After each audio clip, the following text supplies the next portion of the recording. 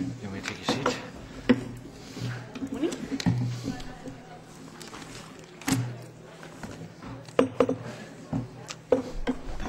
Good morning, dear colleagues, ladies and gentlemen. Please be seated. Good morning.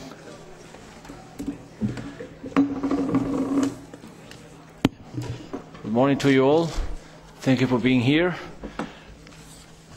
We're getting started in the morning session of this LIBE Committee inquiry on the electronic mass surveillance on EU citizens. First of all, let me please adopt the agenda.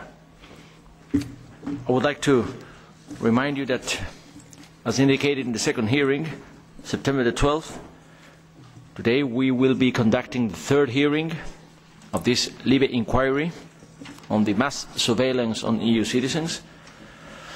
We've had so far feedback and information, but today's hearing is especially intense. We're going to be having 5 different sessions. First of all, our colleague Mr. Moraes, I'm looking for him. Oh, of course. You're welcome, Claude. Maybe he would like to comment on today's agenda, special organization. Would you, Claude, make some comment? Yeah, just some. Thank you, Chairman. Just a couple of notes. Colleagues wanted me to, as rapporteur, just to keep them informed about invitations that I was responsible for as rapporteur, to keep them informed as we go through the inquiry. By the way, I'm sitting here because the Secretariat is trying some other arrangements of where the shadows and the rapporteur is sitting, so just bear with us as we do that. I wanted to just keep members aware of who we're inviting and who has accepted invitations to the inquiry. And the current state of affairs is that an invitation was sent to Robert Wood as the first Secretary and Acting Ambassador to the United States mission to the EU, but we received no confirmation that he would attend today's inquiry meeting. To update colleagues on other invitations that were sent to the US administration,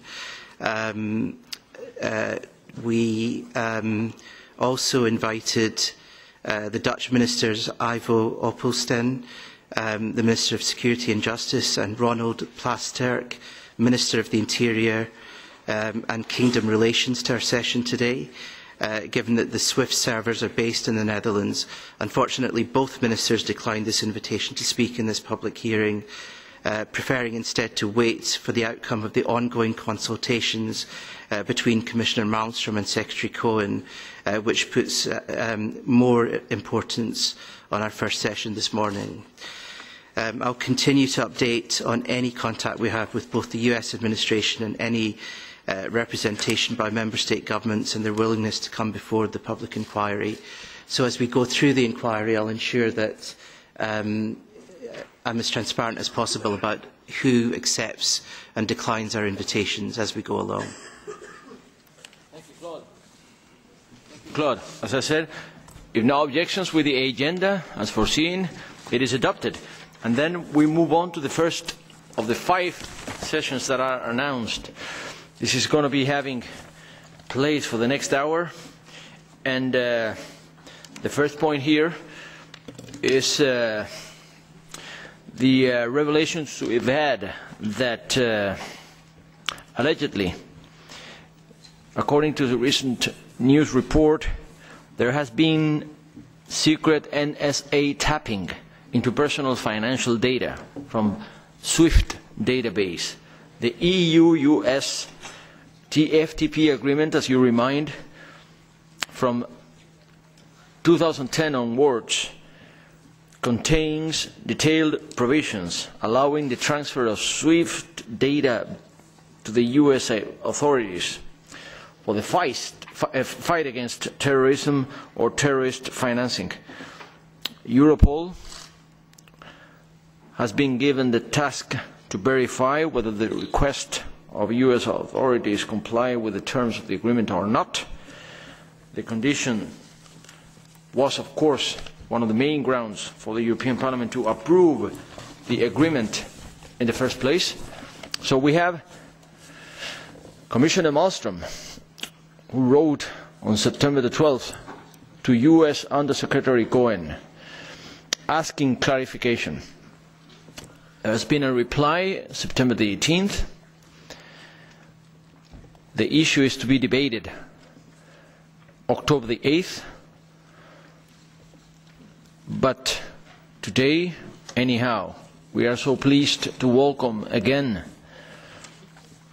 before the Libe Committee our Commissioner Malmström, and then we will be having Europol Director, Mr. Wainwright, and Mrs. Petre from Swift.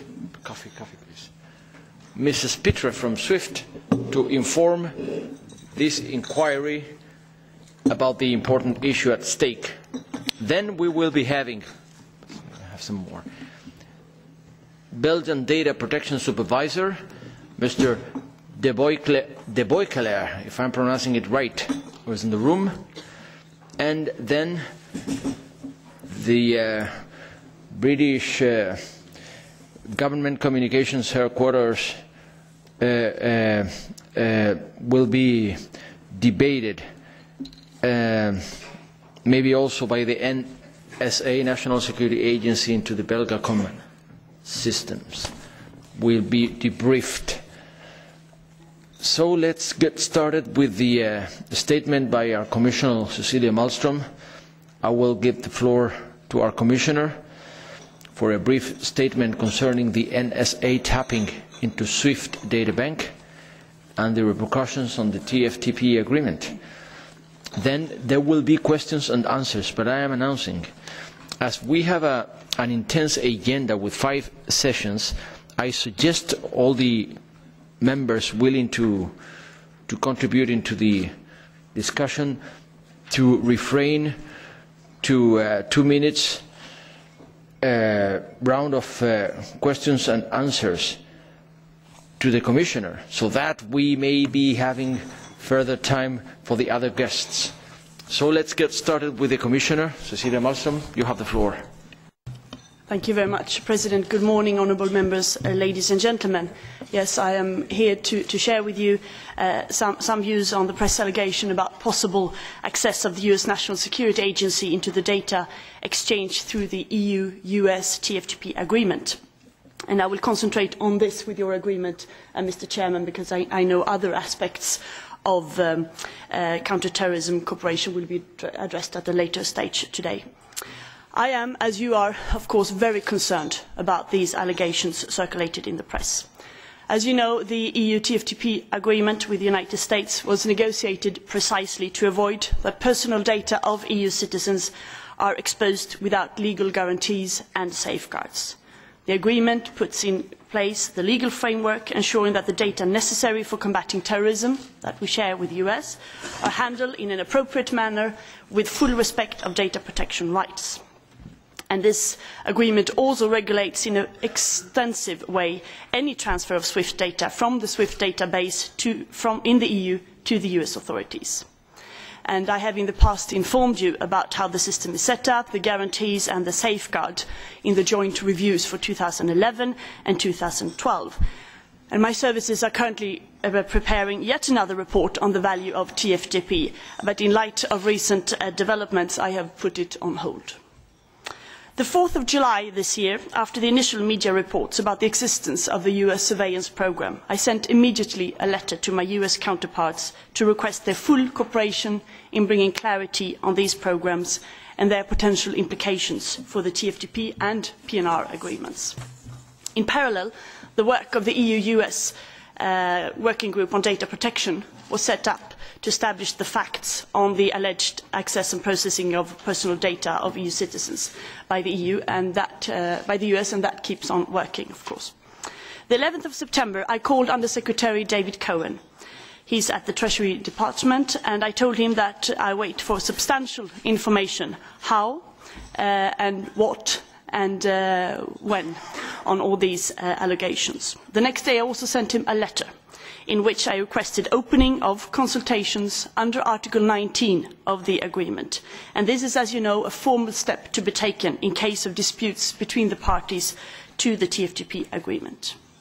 And during these consultations, I will be seeking exhaustive explanation, comprehensive information and explanations in order to measure to which extent the implementation of the agreement might have been impacted.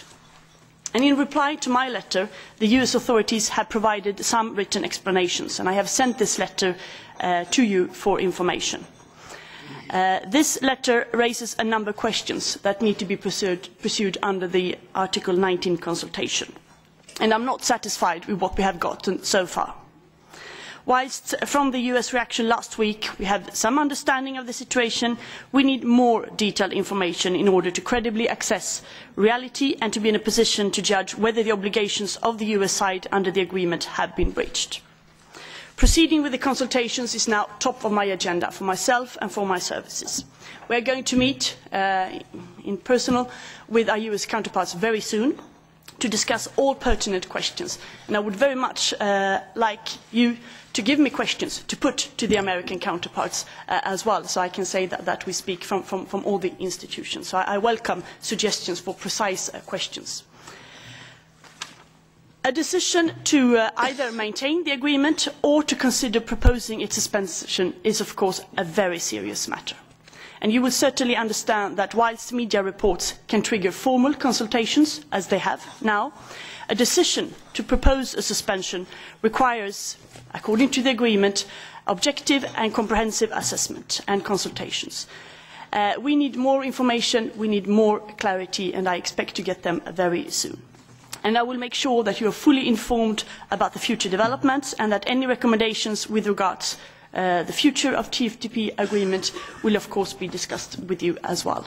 I stop here, Mr. Chairman, in order to be able to answer as many questions as possible. Thank you very much for your attention. We thank you, Commissioner Malmström. Labai ačiū už jūsų paaiškinimus. Taip, iš tikrųjų labai greitai viską aiškinote, labai tiksliai. Tiesiai kalbėjote apie esmę. Taip, ir man atrodo, dabar galėtume jau pateikti klausimus. Pirmiausia pranešėjai, po to šešėliniai ir po to visi kiti nariai. Bet kadangi sąrašas gana ilgas, o laiko turime nedaug, tik tai iki 10:30 turime laiko, taigi prašom laikytis duoto laiko, kitaip kaip visada pritrūks mums laiko. Tas yra pirmasis. Ačiū už suteiktą žodį nariams. To mums reikėjo. Na, pirmiausia, klausimai, kuriuos reikėtų iškelti tie, į kuriuos jau buvo iš dalies atsakyta arba iš viso nebuvo atsakyta ir reikėtų juos pakartoti, dar kartą užduoti. Na, pirmiausia, kalbame apie duomenis ateinančius iš iždo. Buvo atskleisti duomenis. Ar jums žinoma, iš kur atsigavo šitos reikalingus duomenis? Ar visada iš tikrųjų laikomas yra numatytų procedūrų? Na, dar vėl reikėtų kalbėti apie Swift centrus Jungtinėse valstijose. Jau jūs minėjote sekretorių Koeną, nebuvo pateikta jokios informacijos apie tai. Taigi reikėtų, kad NSA, taip pat kitos visos organizacijos užsiimančios tokių duomenų siekimu iš tikrųjų laikytųsi procedūrų. Jeigu būtų pamatyta kas nors, kokie nors atvejai, kada nesilaikoma, reikėtų į tai iš karto atkreipti dėmesį. Na, pirmiausia, svarbu, kad nepriklausomi atstovai iš tikrųjų žiūrėtų, kokie duomenės pateikiami iš Swift ir tiesiog neišleisti iš akių finansavimo reikalų. Mums reikia užtikrinti, kad iš tikrųjų dirbtų visiškai nepriklausomi žmonės, kurie prižiūrėtų, kaip laikomasi susitarimą. Yra aiškiai sakoma, kad taisyklės, kurios apsaugo piliečių teisės, duomenų apsaugos teisės, jas, jeigu reikia, tiesiog galima peržiūrėti. Pavyzdžiui, gali būti išorinis ir taip pat parlamentas galėtų čia savo vaidmenį suvaidinti. Taigi reikėtų kalbėti apie tai, kaip įgyvendinamas 12 straipsnis. Man būtų tiesiog įdomu sužinoti, kiek kartų nepriklausomas pareigūnas iš tikrųjų yra sustabdęs duomenų pateikimą. 4 metai praėjo sutarimo ir parlamentas buvo skyręs tam tikrą laiką atsakomybėm prisimti. Taigi, kaip ir laikomasi reikiamų standartų. Kaip jums atrodo, ar jūs sutinkate, kad reikėtų peržiūrėti, kad būtų suteikta duomenų apsauga ES piliečiams tokia, kokia jinai turėtų būti?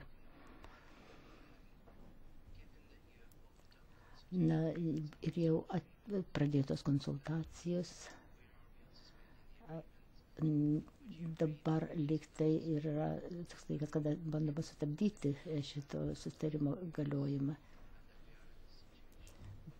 Dabar tokia padėtis. Dabar norėčiau išgirsti, ką mūsų pranešėjas.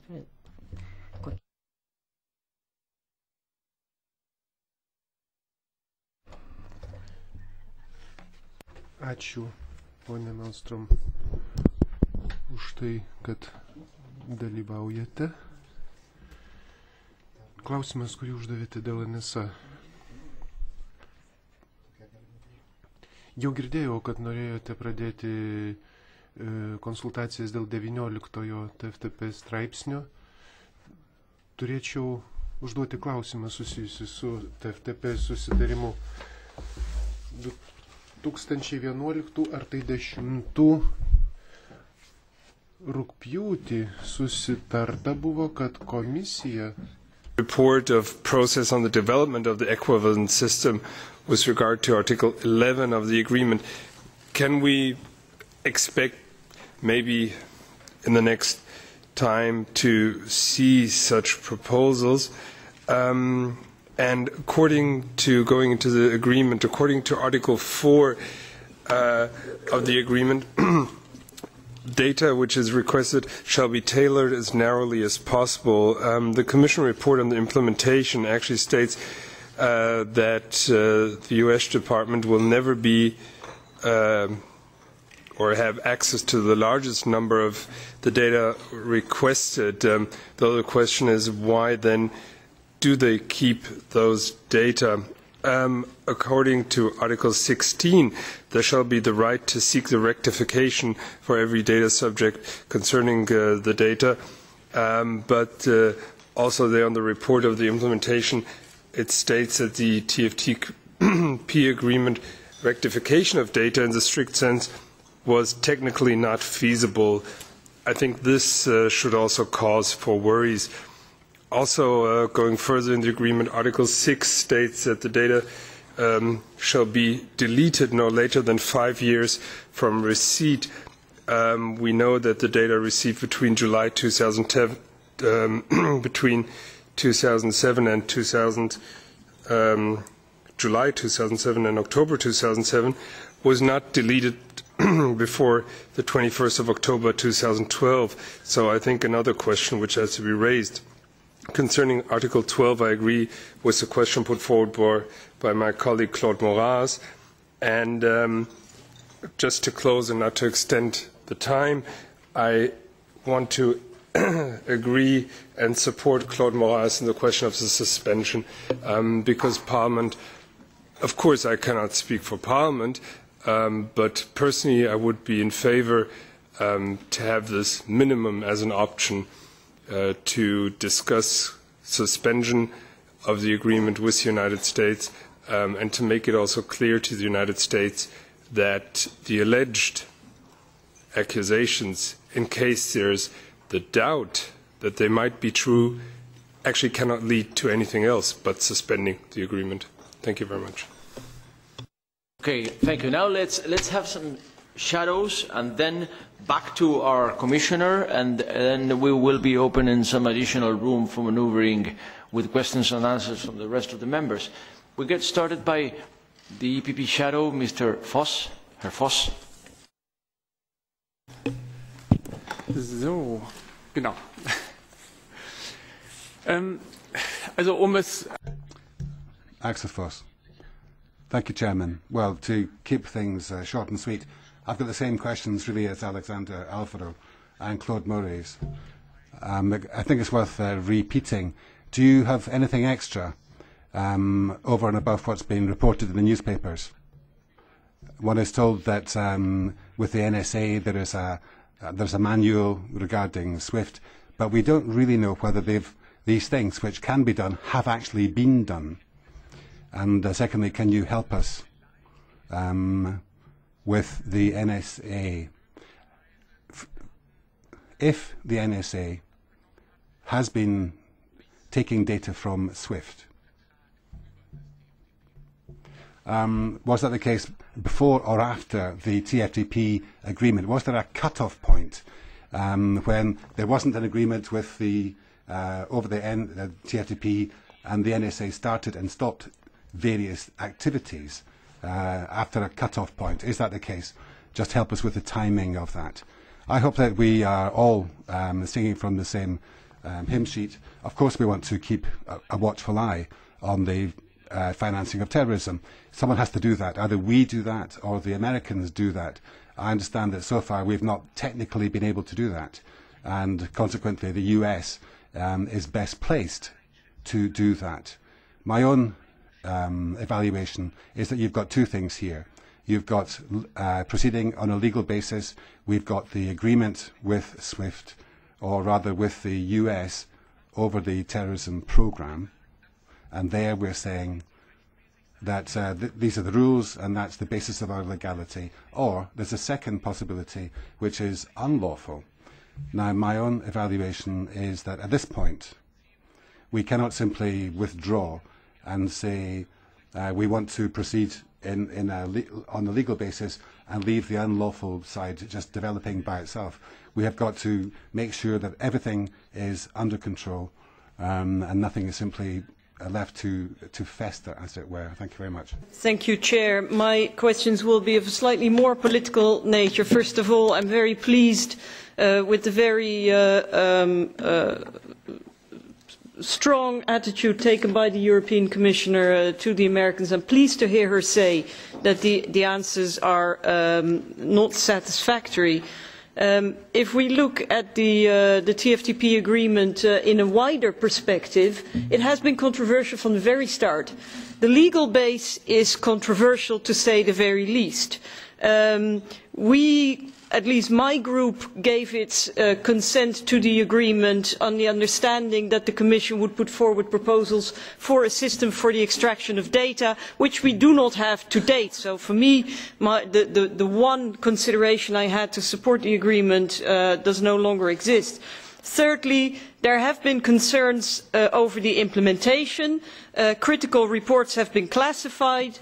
So the whole thing is controversial. Now we hear allegations that the NSA may have been tapping into the SWIFT server directly and using the data for purposes way beyond counterterrorism. Now, we have no evidence that they have actually been doing this, but they don't deny it either.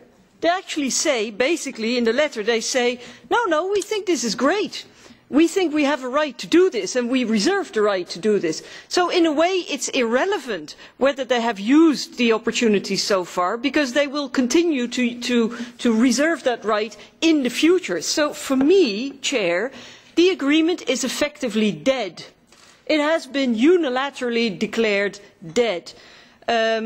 Because if the Americans consider they don't need the agreement to tap into the data, and that they can use the data for any purpose they deem fit, the agreement is null and void. It has no meaning anymore. Because they may well say in their letter that they respect the TFTP agreement. I'm not really sure what that means. They may respect it at the front door, but they certainly don't respect it at the back door.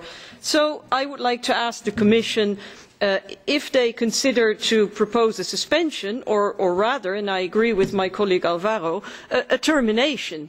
Because that would be, that's the actual situation. And I would like to conclude on saying, the Parliament under the Lisbon Treaty has the power to conclude, or rather to approve international agreements. But it's basically like signing a blank cheque, because once we've approved an agreement, there is nothing we can do anymore. So obviously this will be a test case for the European Parliament. If we're not happy with the way our opinion is taken into account, well, I will certainly be extremely reluctant to approve any future international agreements. So this is also a political issue within the European Union. Thank you.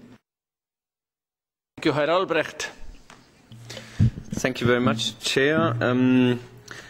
I don't want to repeat what has been said. I think that has been a very important exchange, and it is. And I would like to add the question that if you are not considering a termination or suspension of the agreement right now, are you therefore accepting that there is a possible breach to the TFTP agreement? And the other question which I would like to pose is, are you bringing forward infringement procedures against member states not fulfilling the cybercrime rules which we just passed with regard to infringements to information systems by the NSA? Or do you consider any action with regard to the protection of EU information systems security breached by the NSA or other intelligence services like the GCHQ in the UK, which would be in your competence, of course? Thank you. Thank you. Frau Ernst. Thank you, Mr. Chair. Thank you, Chair. First of all, I have a question. Mrs. Malmström, at any point, has there been any indication that the US authorities have confessed to any thing being slightly untoward? Have they accepted or acknowledged the fact that there is any difficulty with our agreements, in or any suggestion of them fessing up to anything being wrong? And then secondly, do you receive documents? How do you learn about the ongoing development?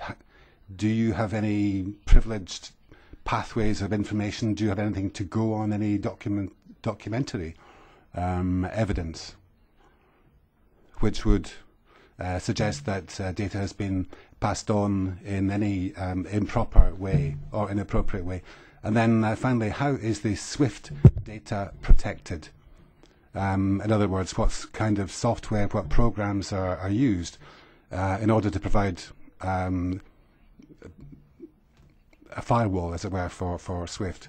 Is there any inspection or oversight of the security procedures to protect SWIFT? I'd be very interested on the protocol for the transmission of SWIFT data. It seems to me that the SWIFT agreement is also coming under scrutiny. It could well be that there's no need for us to have a SWIFT agreement at all if it's being completely circumvented.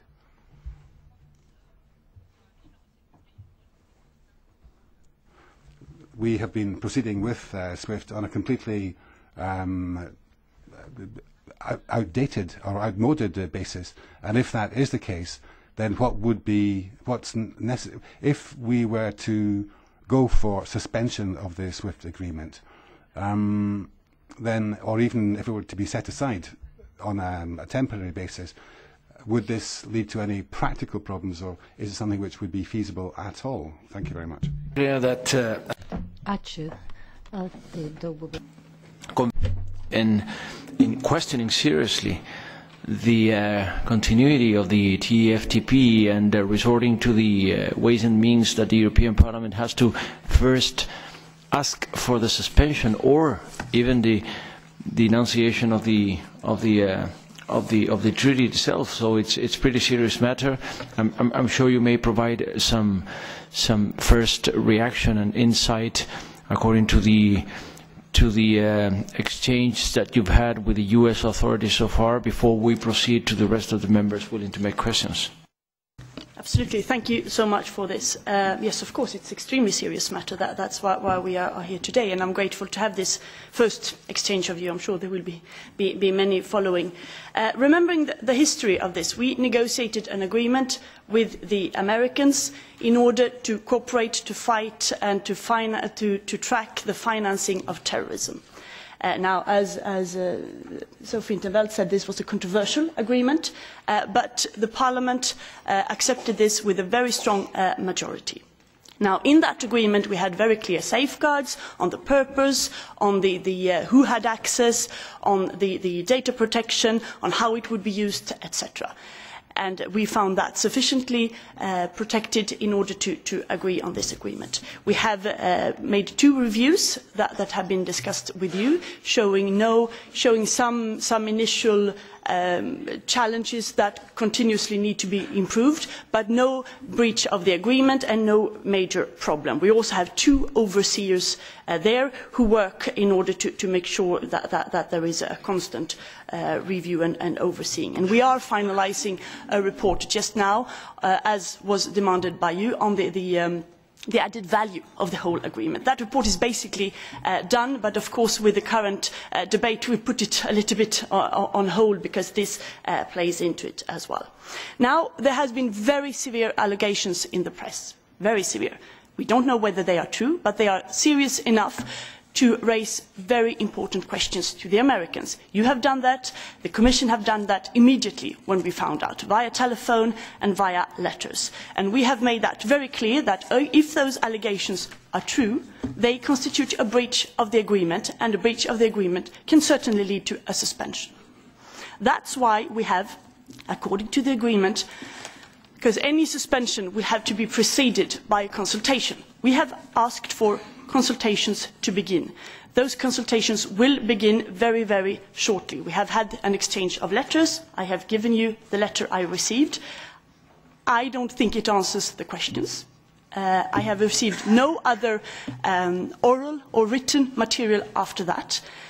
Like you, I still have a lot of questions after that letter, and I will certainly be asking the questions you have raised, the questions that are raised by media, that they of course will have to go through one by one to say, is it true, is it not true, can you explain, can you clarify, and a lot of other questions as well. And only when all that is on the table and we will have a discussion can we judge whether there has been a breach of the agreement or not. We cannot proceed in another way. This is an international agreement with steps to be followed. Should we consider that there has been a breach of the agreement, the Commission will then discuss that internally in the College, and if we decide to present a suspension, this is something that will be decided by qualified majority by the Council. But we are not there yet. We have many steps to take before, many answers to receive, and I will make sure that you are fully updated on all the steps so far.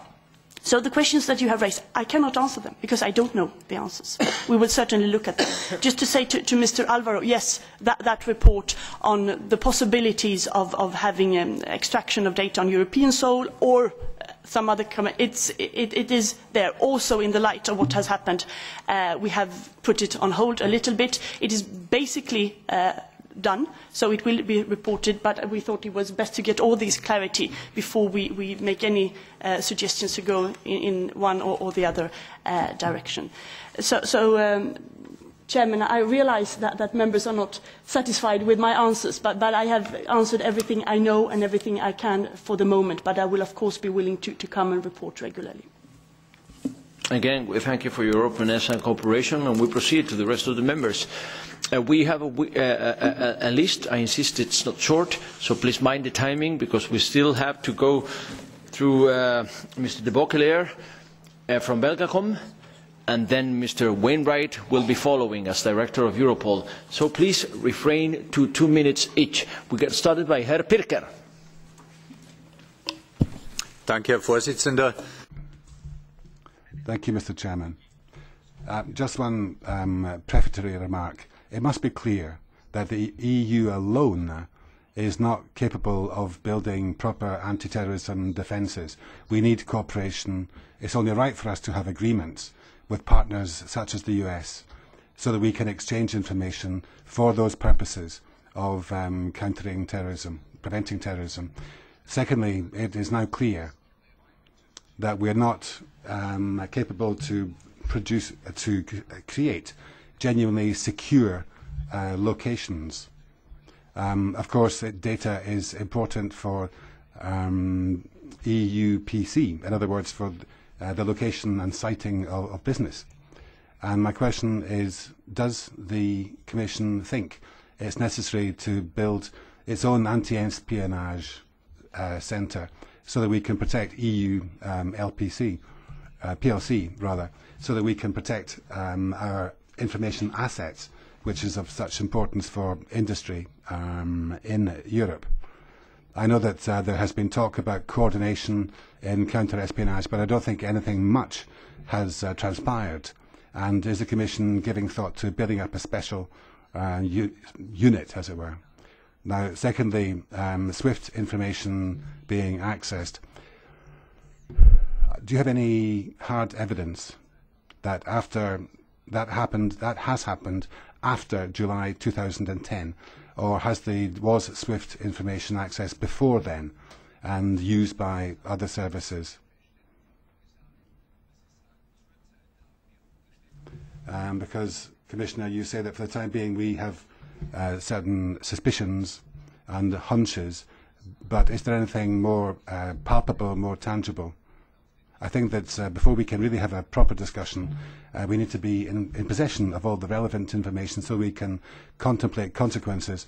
But I think we ought not to be threatening retaliation of some kind and then having to retract, as it were. We need to be on very solid ground, very firm ground, before we start to think of next steps. And I'm just asking, do you have clarity about the information which we now have? Ludford. Mind the timing. Yes, right. Okay. Commissioner, thank you very much for your remarks. Can I just clarify, and I apologise if I've not entirely understood what you're saying.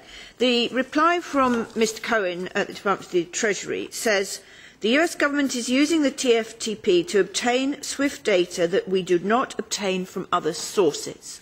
In other words, they do not regard the TFTP as an exclusive framework for accessing SWIFT data. They regard it as almost a subsidiary conduit. Does that in itself, in your view, represent a breach of the TFTP agreement? Do you regard the TFTP agreement as the only legal basis for access to SWIFT data?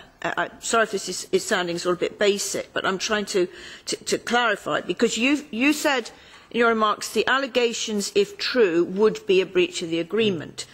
Does that mean that, because under Article 1 of the agreement, the data provided to the US Treasury and then, as I understand it, transmitted onwards to law enforcement, public security or counter-terrorism authorities. If the Department of the Treasury is giving the data to the NSA, is that within the agreement or not? I'm always unsure what we mean in EU law by public security, law enforcement or counter-terrorism authorities. Does that cover intelligence agencies? Given the fact that EU law does not apply to intelligence agencies. Is that the gap? So, if the NSA is getting this data from the Treasury, is that okay? If they're getting the data out with the framework of the TFTP, is that not okay? Is that the divide? Is that the contrast? If NSA is getting it from the Treasury, is that within the agreement or not? I'm just trying to understand. Thank you. Señora Romero. Gracias, Presidente. Thank you, Chairman. Mrs. Malmström, since you said in your comments that you were not happy with the explanations given by Mr. Cohen, what explanations are you expecting from the US then? We'd like to know what sort of explanations are you expecting them to provide you with so that you're satisfied by the development of this agreement. This has been controversial from the outset. It's not just a question of the US doing this to EU citizens, but the citizens of the world. What sort of mechanisms do we have to stop this intimidating tactic that new technologies are producing? You said at one point that you were interested in having a dialogue or some sort of conversation with Swift. Do we know whether Swift is also obliged to provide data to EU governments? Is this happening? Because what's happening with the US is that the Swift company is obliged to provide the data. Is Swift obliged to provide data to European countries as well? That would be an important point to know, to see where we are. Because all of us are in a situation of being without any sort of defense against this. This seems to be the new world we're working in. So the question is, what sort of mechanism does Europe have to counter this? Because if... I mean, the fact that Europol is the supervisor has never been a convincing argument. We've never had explanation of this. And the European data supervisor, although Claude has said that we have to have an independent person, well, we still don't have a name or face. We have no mechanism. And what's even worse, the international fight against terrorism financing, for which we have directives, no one talks about this, because now we're only talking about the agreement with the US. But terrorism financing is much more serious than just this agreement with the US. Thank you, Mr. Díaz de Mera. Muchas gracias, señor presidente. Thank you, Chairman. Just one idea, but before that, I wanted to say that I entirely agree with what Axel Voss and Hubert Pirker has said. Nonetheless, I think that given that we're facing a very controversial and complicated situation, and to try and maintain the substantial point, which is security, that the official journal of 13th of January 2003 has a possibility which the Commission could use. I agree with what Commissioner Malmström said about the application and the procedure and the path that we have to follow, but, Madam, to me, it seems that in the agreement itself there are possibilities that haven't yet been explored which could be used. For example, there are 4 American laws which do open the door to legal inquiry if one party does not fulfill the agreement. If I refer to 3, the General Inspector for 78, the Administrative Procedure from 46, and finally, more importantly, the computer abuse and fraud law, bearing in mind that the independence and the strength of the U.S. courts, according to what's in the agreement itself, we could actually start up a court case against them. That's it. Thank you. Ja, vielen Dank. Ich will noch... Thank you very much, Chairman. Once again, can I point out that there is still a lack of clarity with regard to the SWIFT agreement. And this predated the NSA scandal. And those questions, those doubts have not been dispelled. With regard to did the NSA have access to SWIFT data, we've been told that there is a document which suggests that may be the case. But if a secret service can do something, then usually they do, sooner or later. And the question then is who has oversight over whether or to what extent that kind of access has taken place. And then what happens with data, which it turns out has not been used for countering terrorism at all. I must say that there are still questions surrounding these procedures. My hunch is that it's not just the intelligence community in the US which is operating in a grey zone, a grey area. I think that there are other intelligence communities which may be doing exactly the same. Colleagues have said we need something hard and fast before we decide to put the agreement on ice. But I think that's risible, that's ridiculous. I think that we should be tearing it up. It's not just a question of putting it into the deep freeze for the time being. I think that at this time, what we need to ensure is that we have not had any abuse of data. And then just to add to a point made quite rightly by Mr. Alvaro, there should be a proper basis for the TFTP. We've been discussing this for some years now. And I'm not sure whether we need our own separate and special programme, even if this one is suspended. Thank you. Thank you, Mr. Mulder.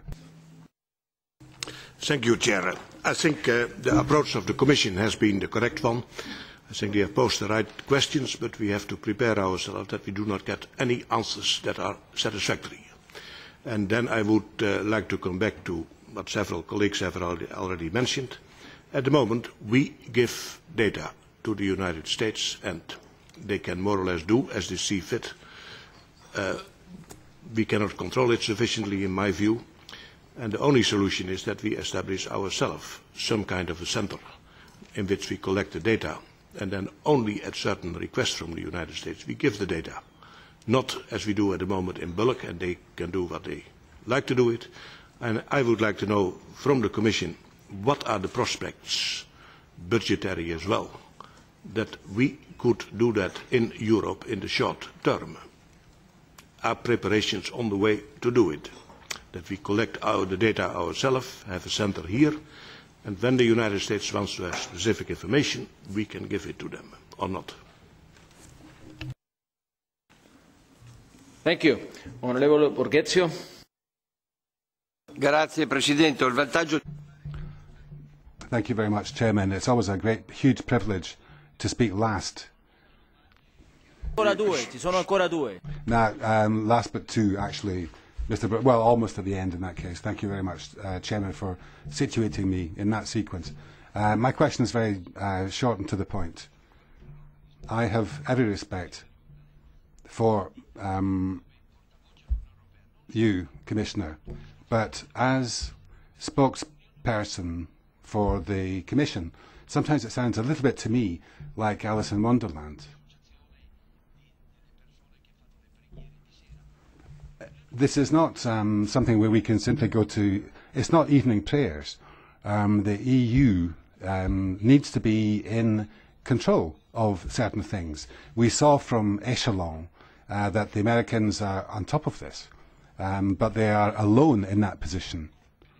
And my question is, what can we do in practical terms? Let's not forget, this is the economic, industrial, privacy relevant information from the EU, from EU citizens, and this is information which may be used against European interests. You have talked about oversight and control, and I want to know exactly what has been happening, because it does seem to me that either people have not had the knowledge or not had the technology, and I'm interested which one it is. Köszönöm szépen. azt gondolom, hogy a transzparencia, az átláthatóság követelménye az diktálja, hogy a világméretű megfigyelési botrány. Obviously, we're talking about transparency here, and this transparency in the connection with mass data surveillance requires us to clarify what can really be done, and European citizens need to be given answers and reassurances that transparency will be applied. We know that the NSA has collected data concerning EU citizens, and this information is confidential. It's things like confidential bank details. In that regard, we have this agreement between the EU and the US on combating terrorism. And these data then have been transferred lawfully. That is one hypothesis. But there's another hypothesis. And according to what we've read in the press, it seems that this has been done illegally. Information has been made available to the American authorities that shouldn't have been. So, to sum up then, we need to make it clear for citizens as to what's going on and what means do we have available to respond to this access to private data by the Americans. We need to know for our citizens what kind of information is involved, whose information, how does this information circulate. We know, of course, the general thrust of our legal systems. We know that according to those legal systems there are criminal law offences being committed here, and we know who is committing them.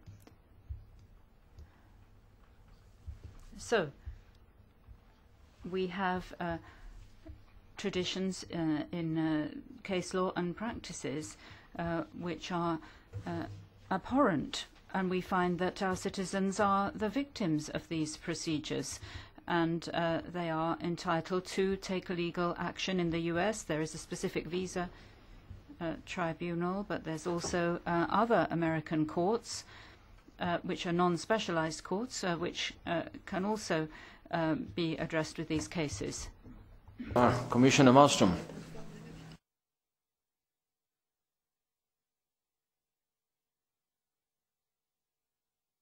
Yes, right. Thank you. Do you suspect that the category of targeted individuals whose data the NSA is interested in goes beyond those suspected of being involved in terrorism or perhaps serious organised crime? Indeed, how precisely is the term terrorism defined? The US in the past didn't regard, or didn't seem to regard, the IRA as terrorists, or for that matter the Contras in Central America. Or, for that matter, the Islamists among the Syrian opposition. Can the actions of states be regarded as terrorist in this context? At a recent hearing, Mr. Applebaum, who was concerned with wider NSA surveillance, claimed that investigative journalists and political activists who weren't involved in terrorism or other violence were also targeted. How wide is the category of individuals that can be investigated legitimately under the agreement? Is that limited to terrorism? Now, at the time of the Swift agreement, the European Parliament, if my recollection serves me correctly, made the terms concerning safeguards against improper access a major term of the agreement. So if the US has indeed broken those terms, then it appears to me that the agreement as a whole has been broken, rendering the EU's obligations discharged. One final question, really. How has it been possible for the US to override the safeguards against proper access to the data? If those safeguards can't prevent the US from gaining improper access, then there's something wrong with the safeguards or the particular individuals implementing them. Thank you. Thank you. Now back to you, Commissioner Malmström. Thank you very much. Chairman, let me first start by apologising to Mr. Albrecht. I didn't answer his question because it goes slightly outside this scope. As you know, there are two working groups, one between the US and the Council, where the Commission has no role to discuss the different allegations on snooping into EU embassies and others. We have very little information on what's happening there. And the other one is the one where the DG Just and DG Home is aware, concerning mainly data protection. And some of these issues are discussed this, and we will of course gradually try to achieve some conclusions and some report. And it's a little bit too early to say what will come out of it and what actions it will lead to before also we have more clarity on these issues. I've chosen to concentrate today only on the SWIFT. I know Mr. Priebe will talk about this working group this afternoon or later this morning maybe. The Commission has no intention to propose to set up an intelligence centre. What has been discussed is whether we should have extraction of data on European soil or some sort of European TFTP. Now this of course could be discussed whether to do that or not, and we are looking at that in the communication that we are working on. That has a lot of implications, whether then it would only be SWIFT data, because today money is transferred in many other ways. SWIFT is only one part of that. There are many other ways to transfer money, and that has to be discussed in a broader sentence, of course. When it comes to the different evaluations and revisions and the overseers that we have, as until the first articles appeared, no indication whatsoever that there has been any breach of the agreement. No indication whatsoever. Now, of course, all these allegations that also I have read about in media needs to be clarified, and that's why we are putting questions there. The question that Mr. Brons put on the scope, that is defined in Article 2, what is terrorism, and of course that is also a question to be put. Have they gone beyond that for pure terrorism or planning for terrorism? And the Article 2 is quite precise in the agreement, so you can see how the definitions are set there. The question that Sarah Ladford put is of course very important, because if leads extracted from SWIFT data related to an ongoing investigation on terrorism or financing of terrorism is after that they have looked at it given to any authority, that is one thing. That is according to the agreement. In general, of course, one has to look at this. But if NSA or had direct access to extract, that is something totally different. And I agree with you that this needs absolutely to be clarified. What do they mean by this? Because one thing is regulated in the agreement, one thing is not, and that is then a breach of the agreement. So these are the first question that I will put in this. So we have taken note of some of the questions that you had. They coincide very much with our own questions, and I think without further ado I will also leave to the colleagues from SWIFT and Europol maybe to clarify some more technical questions that have been put. We've taken note of all the political questions related to the allegations and the agreement, and I think I will stop here, and again reiterating my availability and those of my services, of course, to regularly come and discuss these issues with you. Thank you very much. Yes, Commissioner, as it has been announced, we're going to be having Director of Europol, Mr. Rob Wainwright, and Mrs. Blanche Petre representing the Council of Swift, which is the company at stake. But first, we should be hearing some words from Mr. De Bockeler, from Belgian Data Protection Supervisor, Belgacom. I suggest, he's in the room, I guess. Mr. De Bockeler, yes, please, you've been invited. You're more than welcome to deliver some words with us, but I suggest you concentrate on this SWIFT and its access by the National Security Agency, as it has been reported in the informations that are on the grounds of this gathering of the Libe Inquiry Committee. You have the floor. Dank u wel, meneer de voorzitter. In verband met SWIFT. Thank you very much, Mr. Chairman. In connection with SWIFT, I can keep this brief. On the 25th of June 2006, it became clear that SWIFT was the object of a very extensive investigation by the Treasury and the intelligence services in the US when it came to international payment transactions, payments traffic.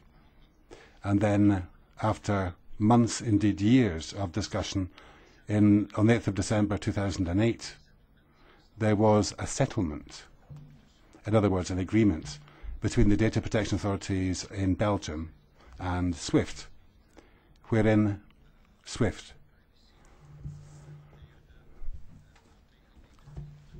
took certain privacy-related measures in order to protect its customers and the users of the network in particular, but also citizens in general terms. In the wake of 3 meetings after 2008, we as the Belgian Data Protection Authority investigated as to whether this was being effectively implemented. And even now, all we can say is that there were commitments which SWIFT imposed upon itself in 2008, and there is everything to suggest that that's been properly respected. On top of this, there is nothing to suggest that there were any specific problems with regard to the processing of individual citizens' data. There is a second circuit of, as it were, surveillance, and this is the TFTP agreement. It's set out in the TFTP agreement with the so-called joint assessment team EU-US, which has been mentioned already, and there are already 2 reports on that subject. And there again, no particular difficulties have emerged with regard to data protection, as indicated by Commissioner Malmström. There is an overview of the work at Europol undertaken by the GSB that did observe certain difficulties with regard to the implementation of the TFTP agreement, particularly as to the question, was this bulk transfer of data or not?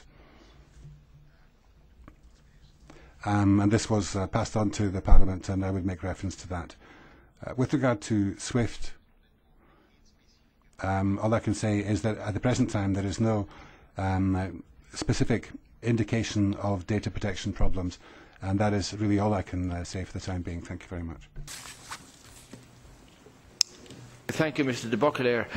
We are aware that on the allegations of access to Belgacom systems and as related to all this SWIFT and NSA issue, we will be having further chance to elaborate and discuss, because we will be returning on the matter on our session of October the 3rd, as it's been announced. So I suggest, so that we do not have any further delay, that as it was scheduled by 10 a.m. to have Rob Wainwright on the podium, I suggest we proceed now to invite the Director of Europol, Rob Wainwright, to exchange some views on this issue, and then we will be hearing from our guest, Mrs. Blanche Petre, from the General Council of Swift, and then opening again floor for questions and answers. So, Mr. Wainwright, is he here? Yes, of course. I was looking for you. There you are, of course. Of course, you're more than welcome to take the floor and exchange your views with all of us. Thank you. If you would like to share the podium with us, maybe it'll be good. I mean, just as it's been the case more than once, you're more than welcome to approach the podium so that everybody could see you and hear you better.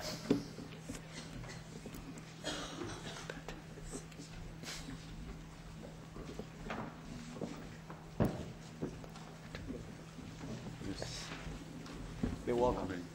Good morning.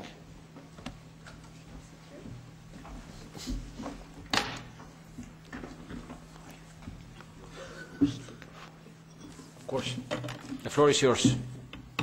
Thank you, Mr. Chairman. Good morning to honourable members and other colleagues gathered here today. And I'm happy to provide some short remarks from Europol regarding this particular interest, in particular the inquiry's interest today, of course, into the allegations that the NSA has unauthorised access to SWIFT.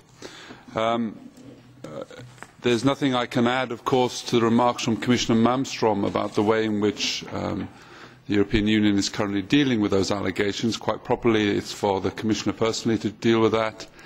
Europol provides as much assistance as possible, but in the meantime, of course, we are focused, as she said in her concluding remarks, on the technical work of implementing those parts of the agreement which Europol has responsibility for working on.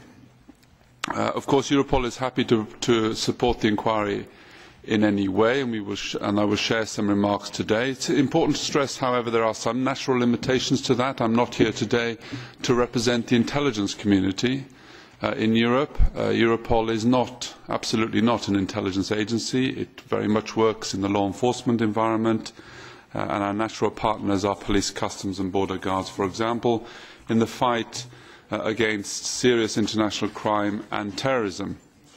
Having said that, even though our regular cooperation is with law enforcement partners, we of course have some experience, albeit limited, of working with security services in Europe, particularly on counter-terrorism. The EU declaration on combating terrorism in 2004, following the terrorist attack in Madrid, for example, established the counter-terrorist task force at Europol on a temporary basis and specifically encourage greater cooperation between Europol and those security services. So we have some experience, of course. However, in terms of information handling, all personal data received and used by Europol is regulated by the same highly robust data protection framework that committee members are familiar with, and that's irrespective, of course, of the original source of that material. This framework regulates the lawfulness of information collected and sent to Europol by the competent authorities of the Member States, and of course Europol is forbidden to receive or store any data that has been collected outside our legal framework or in a way that is not consistent with the national law of that Member State. Furthermore, all information containing personal data is channelled to Europol via dedicated national units established in national police agencies in the Member States and in the countries with which we have a cooperation agreement. Now, it's still possible, of course, within the limits of our legal framework, that some of the data received by Europol in this way originates from an intelligence service in the Member State, in the way that it has been legitimately accessed and used by police according to the national law, especially in the fight against terrorism, and shared with Europol in a sanitised way. And because it's sanitised, to protect the sensitivity of the original source, it's normally not possible for Europol to identify the true source of that material. My perception, however, is that only a very, very small proportion of Europol's information derives from intelligence agencies. Our mandate, culture and way of working, as I said earlier, very much is part of the police world. Now, we have a similar type of cooperation with the United States authorities. Working arrangements have been established with several US federal law enforcement authorities. 7 of them have liaison officers resident in our headquarters, for example. And in the last 12 months, that cooperation led, for example, to 50 operations of a high-profile international nature involving those US law enforcement agencies. And this covers the full range of serious international crime. In the area of counter-terrorism, Europol, of course, also has good cooperation with the United States, and here it is also focused on the law enforcement community. We have no contacts at all with the CIA or the NSA, none at all. Exchange of the information with US authorities, of course, is regulated also by that same data protection framework that governs Europol's work. And so in terms of what we receive from the US, those same principles of lawfulness, proportionality, relevance, for example, apply as they do in the case of working with member states. Again, it's possible, at least in theory, that some of the US information that is shared with Europol originates from the intelligence community. It's even possible that some of this originates from the NSA. But I think it's even less likely in this case because of a restrictive interpretation of the Europol-US cooperation agreement that the US authority applies in preventing the United States from sharing any classified information with Europol, apart from in the very specific framework regulated by the TFTP agreement. So this is important. The US authorities, by its own policy and interpretation of its legal agreement with Europol, will not share classified information with Europol, apart from in the specific context of the TFTP agreement. This means that our knowledge of the NSA and the intelligence community broadly in the United States is very low, certainly given the way in which Europol works. And in terms of the wider debate, therefore, on the inquiry regarding NSA activities, we have no cooperation with the NSA and no record of receiving any NSA information, or any at least that has been attributed to the NSA.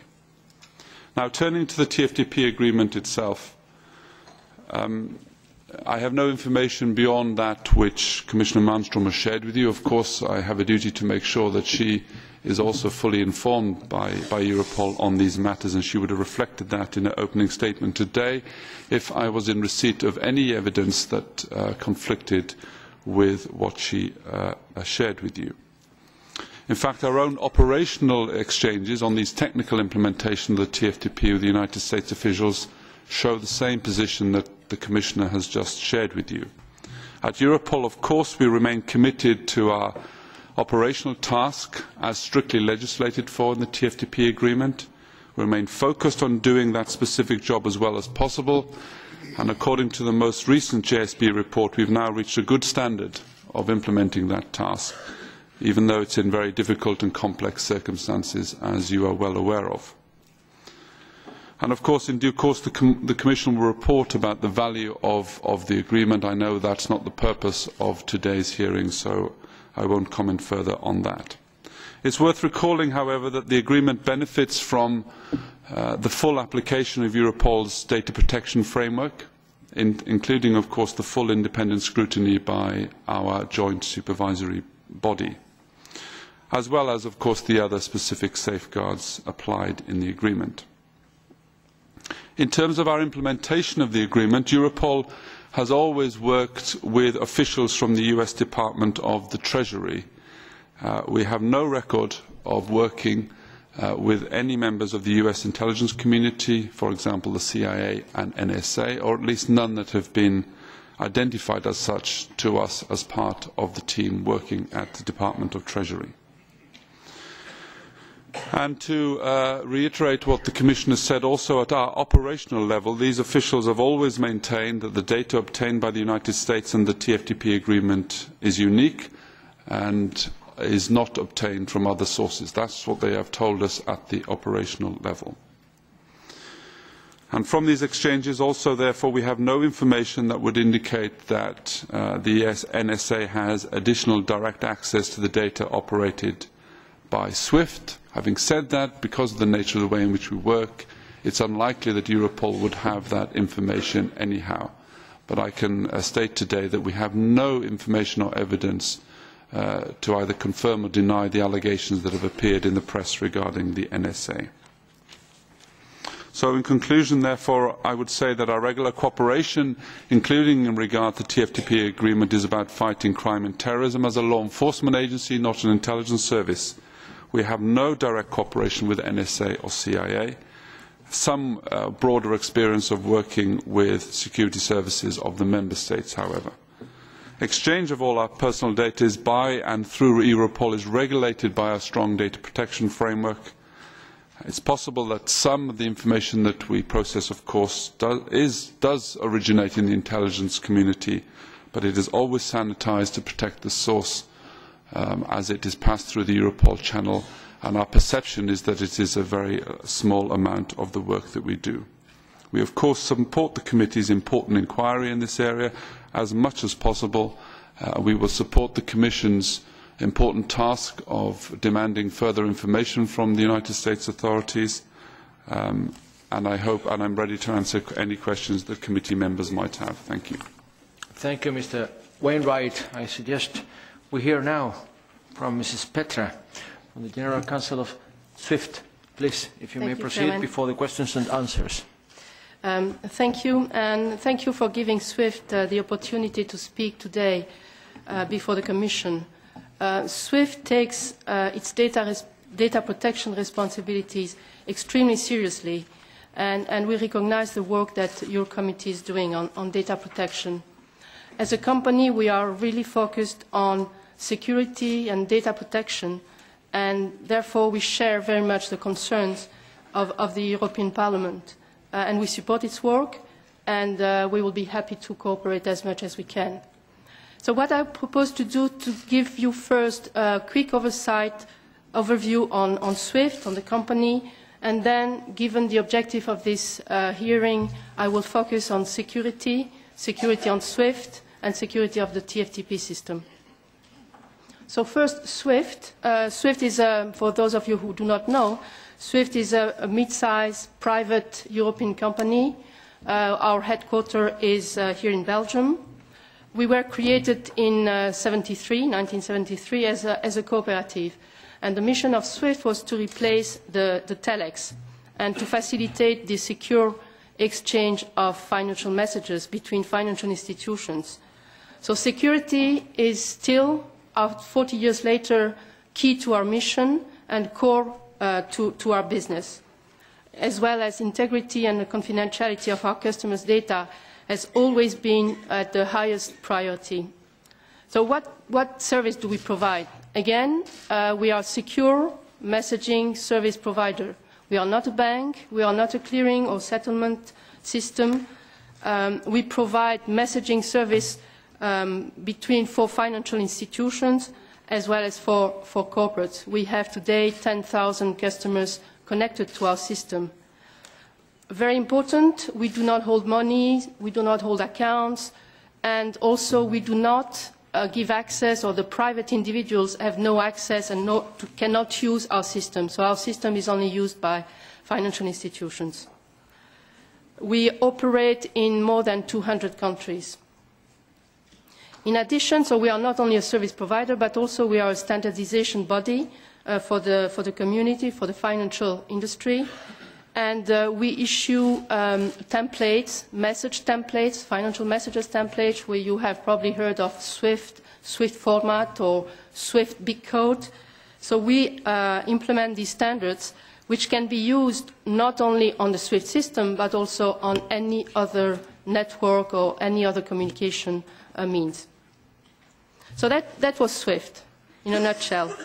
I propose now to describe the security within SWIFT system. Again, we operate our services to the highest data protection and security standards. I will repeat that, but clearly data protection is key to what we do.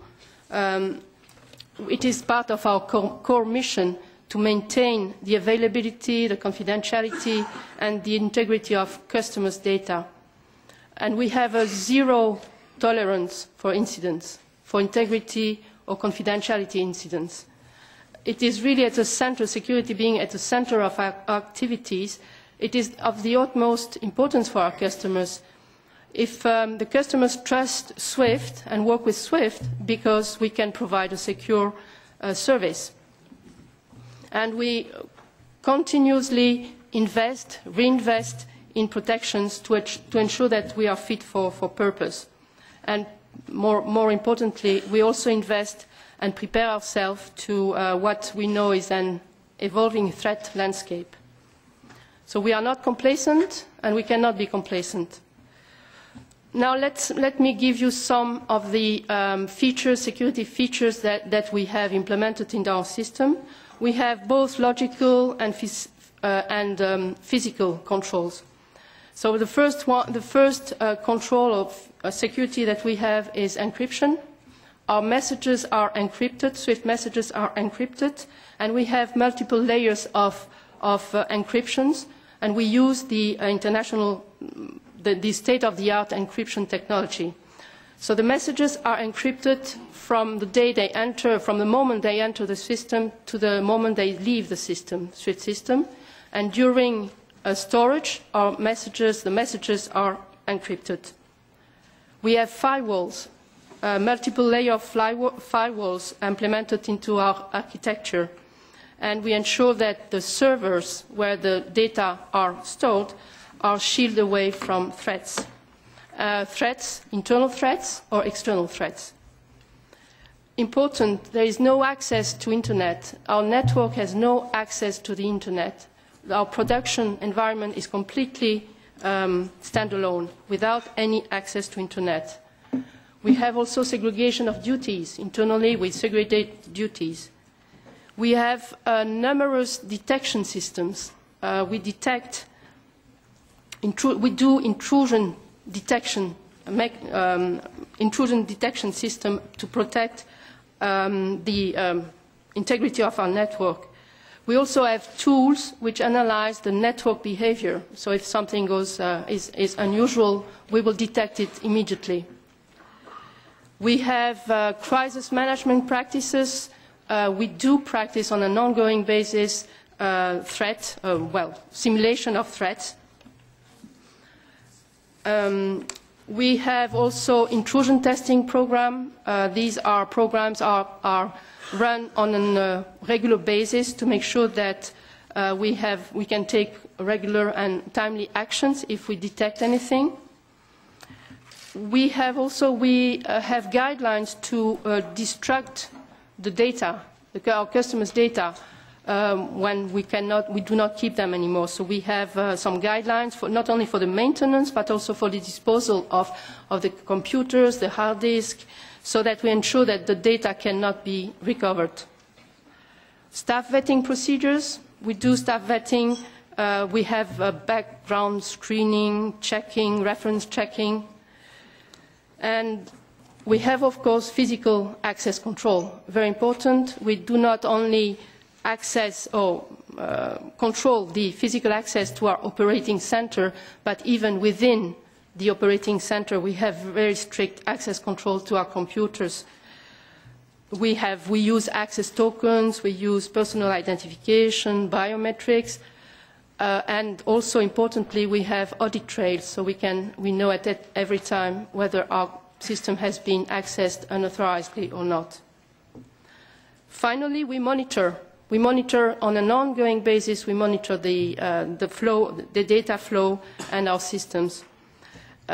We know that cyber threats evolve and become more and more sophisticated, and therefore we have to continue to monitor the threats, the vulnerabilities, and we continuously reassess the risk when we see something, and we improve or invest in new controls when relevant. And finally, we do on a regular basis cyber exercise. So that's so that we are well prepared in case of an attack.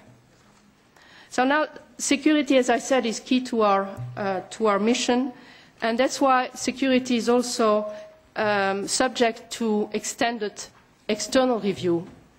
I would say that the first important review that we are subject to is by the overseers, the central bank.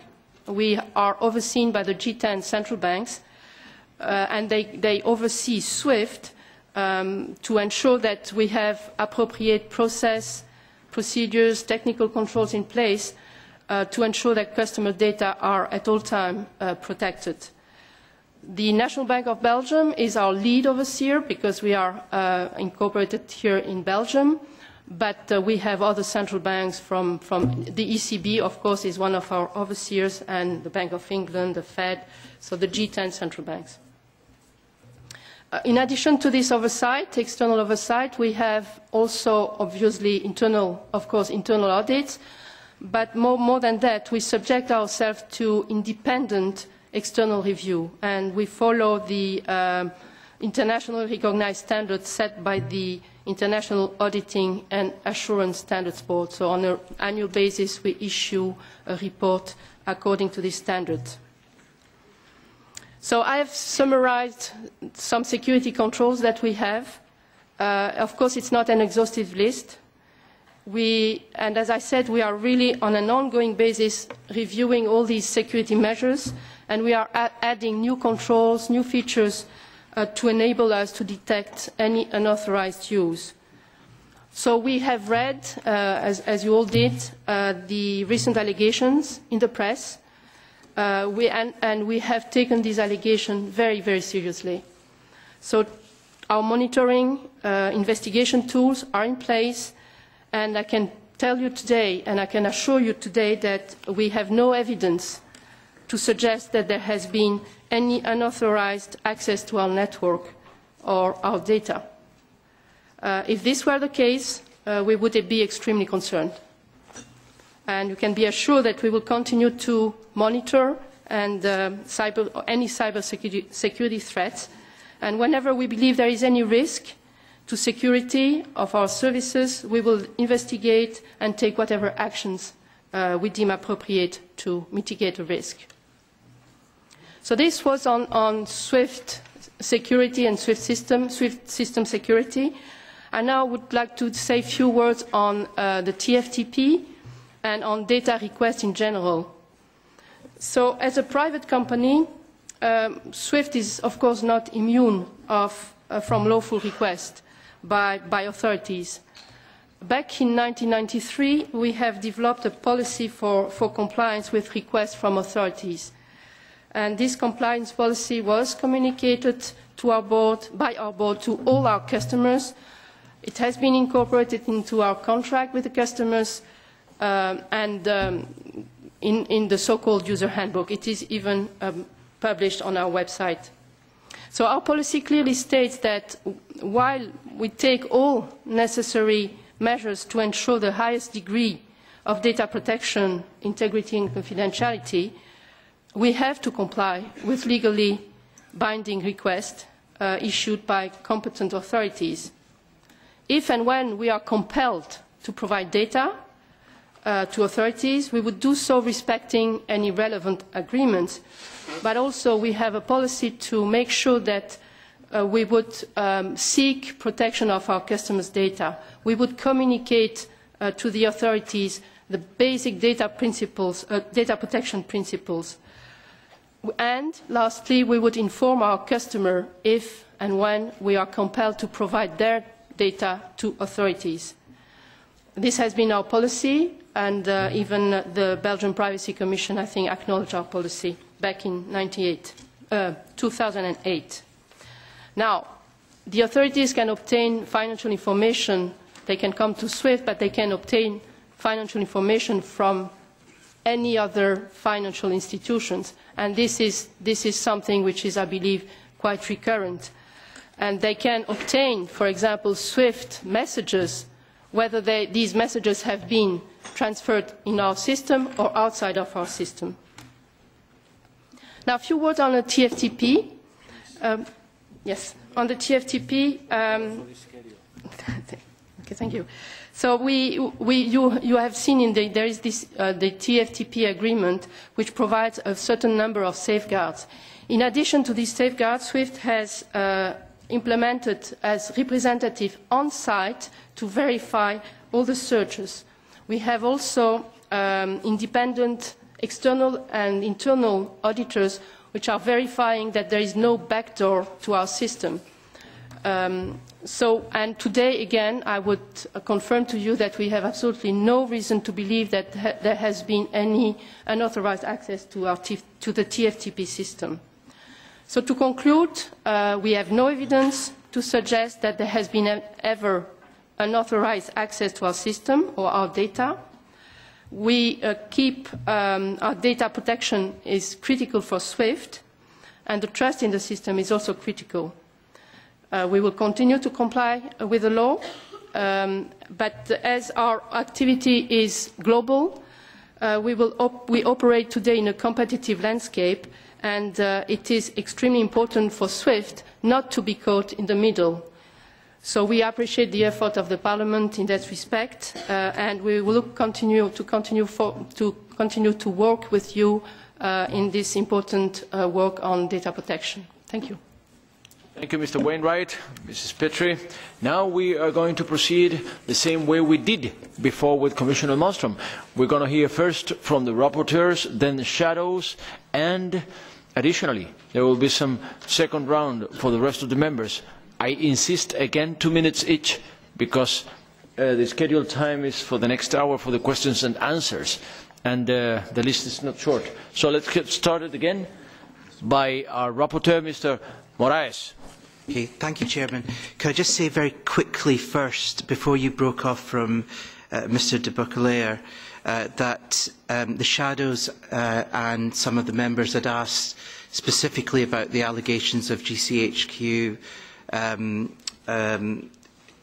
infiltration of Belgacom systems, which Mr. de Buccleuch didn't mention, that this is the subject of the 3rd of October debate, and we have invited UK representatives as well as him and Belgacom representatives. So that's what the subject of the 3rd of October debate is going to be.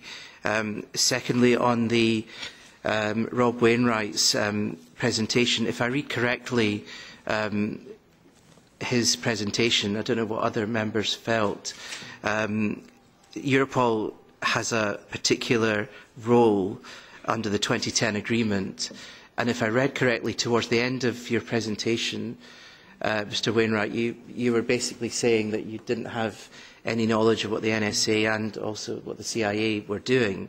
So basically that leaves us with an admission that you really don't know what they were doing and therefore have no knowledge of the allegations. So it really leaves us with, I mean, we could keep pushing you on this, which is one of the purposes of our inquiry, but I don't know how much I want to push a senior British police officer. I could do that if you want me to, but could I just get on to the, maybe I'll leave that to other colleagues.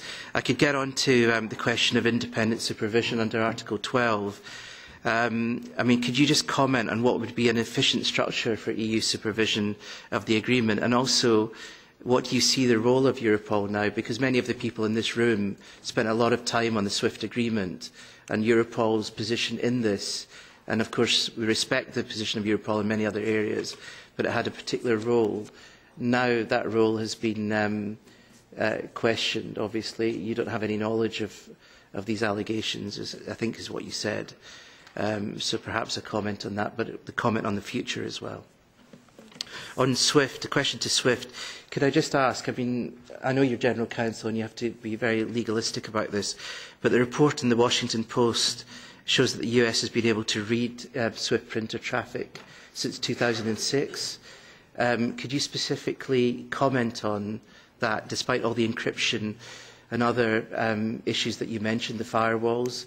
That's what the Washington Post was saying. So could you comment on how that contradicts what you're talking about today? Thank you. Herr Alvaro. Thank you very much, Chair. Please let me be brief because Claude Moraes has already asked most of the questions. Thank you, Mr. Wainwright, Mrs. Petre, for being here with us. Maybe just a brief question in addition to what Claude already has asked concerning Europol. First of all, since you stated, as you know better probably than we, that the task of Europol is to deal with law enforcement agencies and not with secret services. But in terms of the SWIFT TFTP agreement, could you agree with me that the verification of the US request might be better done by Eurojust instead of Europol, which could help also concerning your burdens? And basically, I'm not surprised if you don't know that the NSA or any other secret service has put forward data to you. Probably they wouldn't tell you if they would. That is one issue. And one other thing concerning SWIFT. Again, thank you very much, Madame Petre, for coming forward with the information.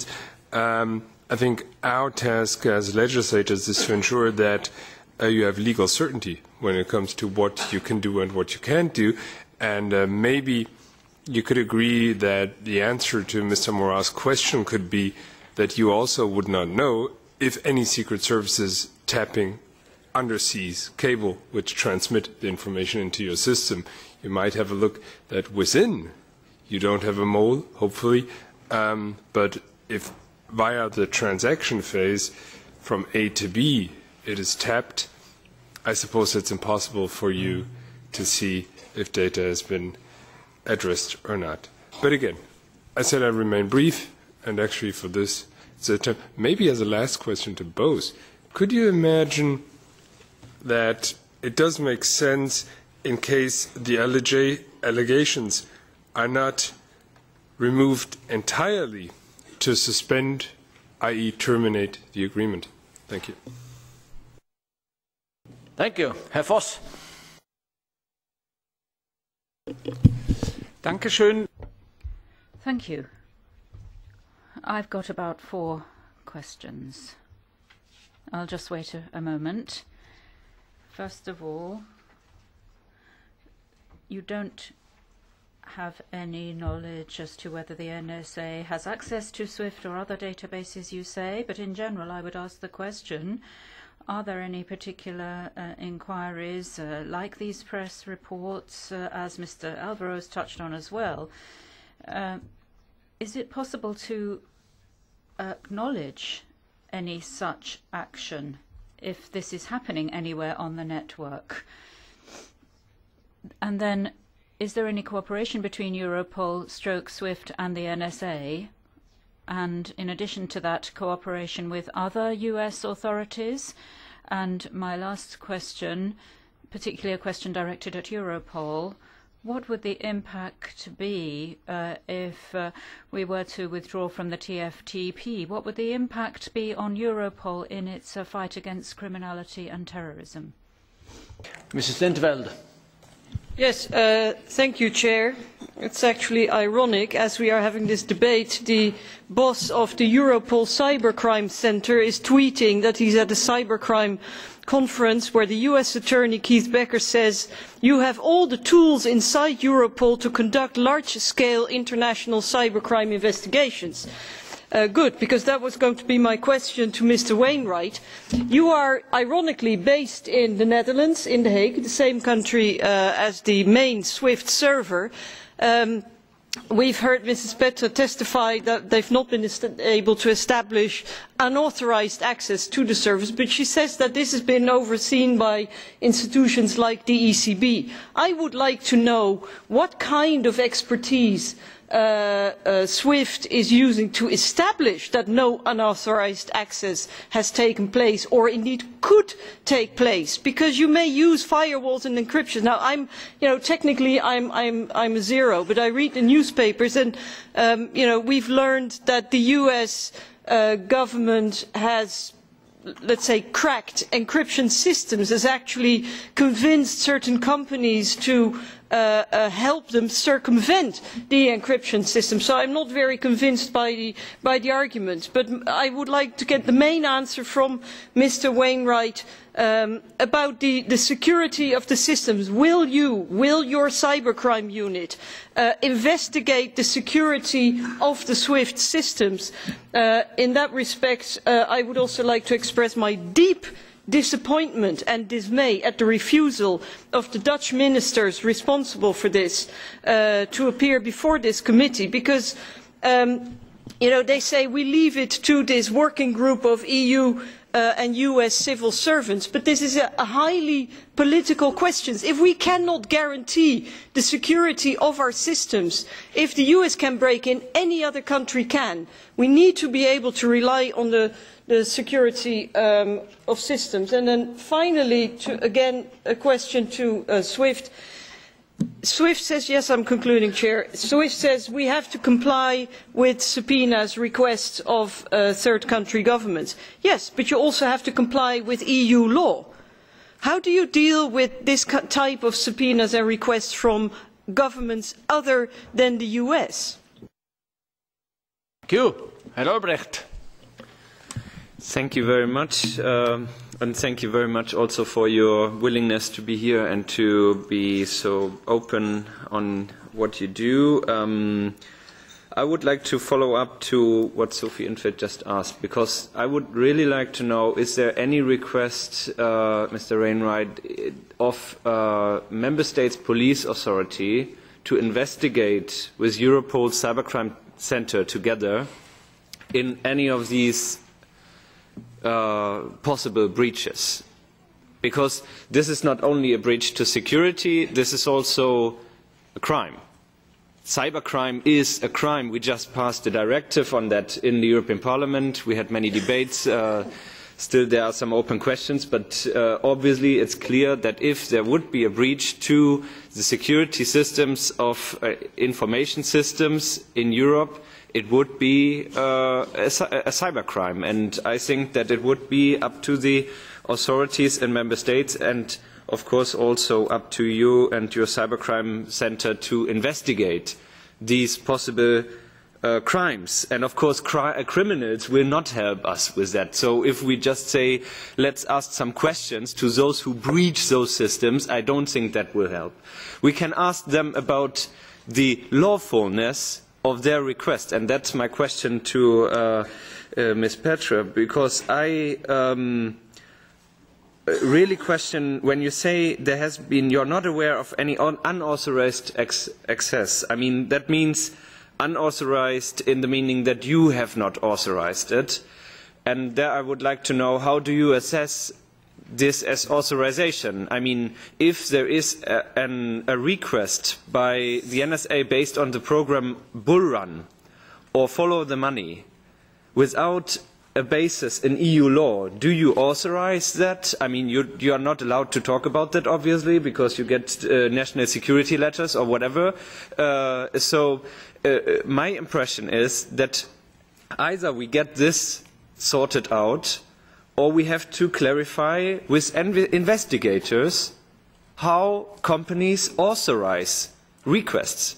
Because if SWIFT is authorizing requests which are not based in EU law, then police authorities need to stop that, because it's an infringement to our cybercrime rules and to our cyber security standards and our data protection rules. I mean, of course, this can occur in two diplomatic conflicts, but that's then up to us politicians to solve that. Before, I think those things need to be sorted out.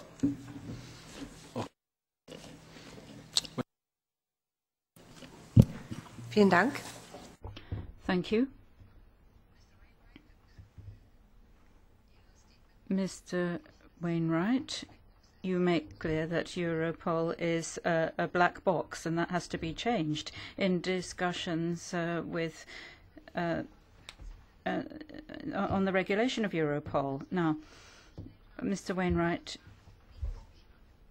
what do you think is happening with these data from the NSA? You're saying, oh, it isn't very much, we don't really deal with that sort of thing. But how do you deal with computer security at Europol in general? How do you deal with it from a technical perspective? I would like to know how you address that. Then secondly, the next point is that SWIFT doesn't have any information, doesn't work together with the NSA, and there's no infringement of the treaties.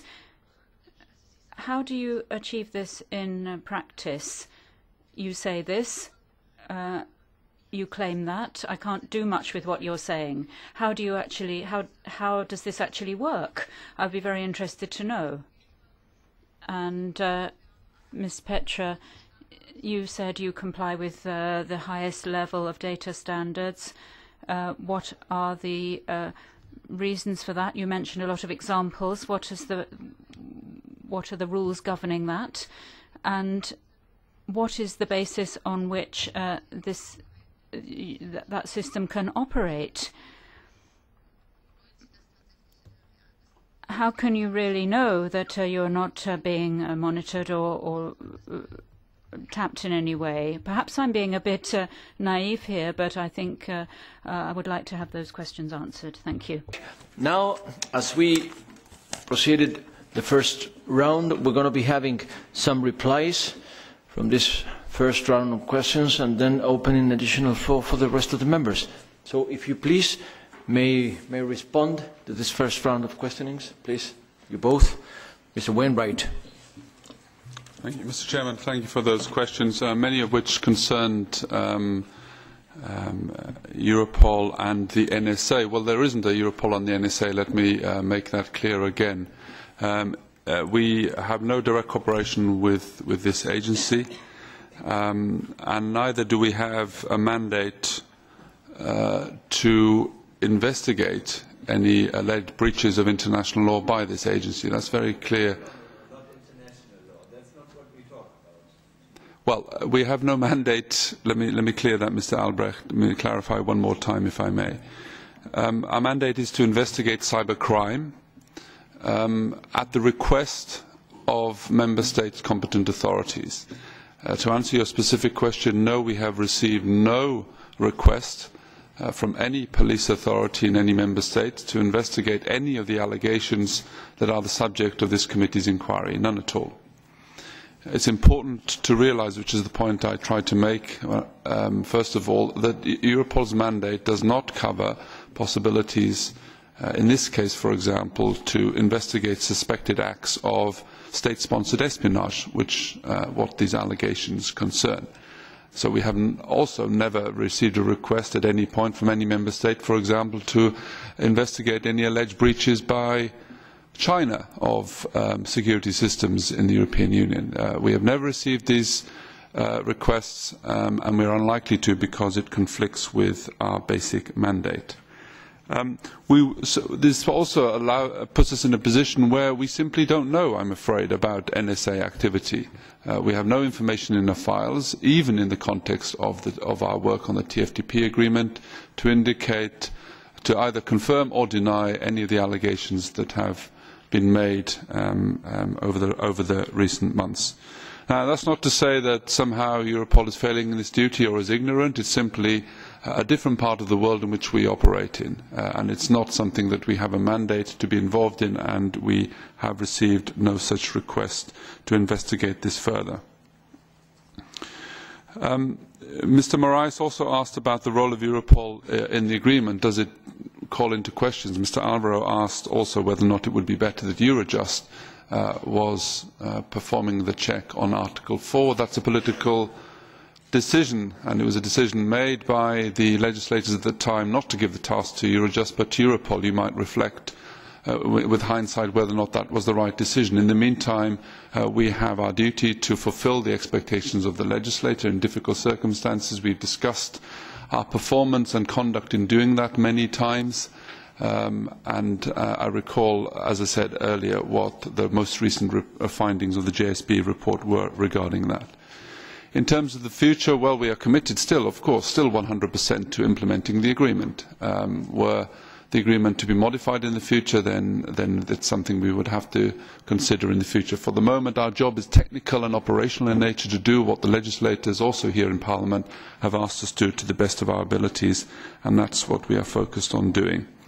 The impact, as Mr. Voss asked about the loss of the TFTP agreement, I think it's best that we wait for the report that the Commission will soon issue regarding the value of the programme. We have contributed to that report, including our estimates of the number of unique investigative leads that the US authorities have provided Europe following the work of the TFTP, but this is not the subject of today.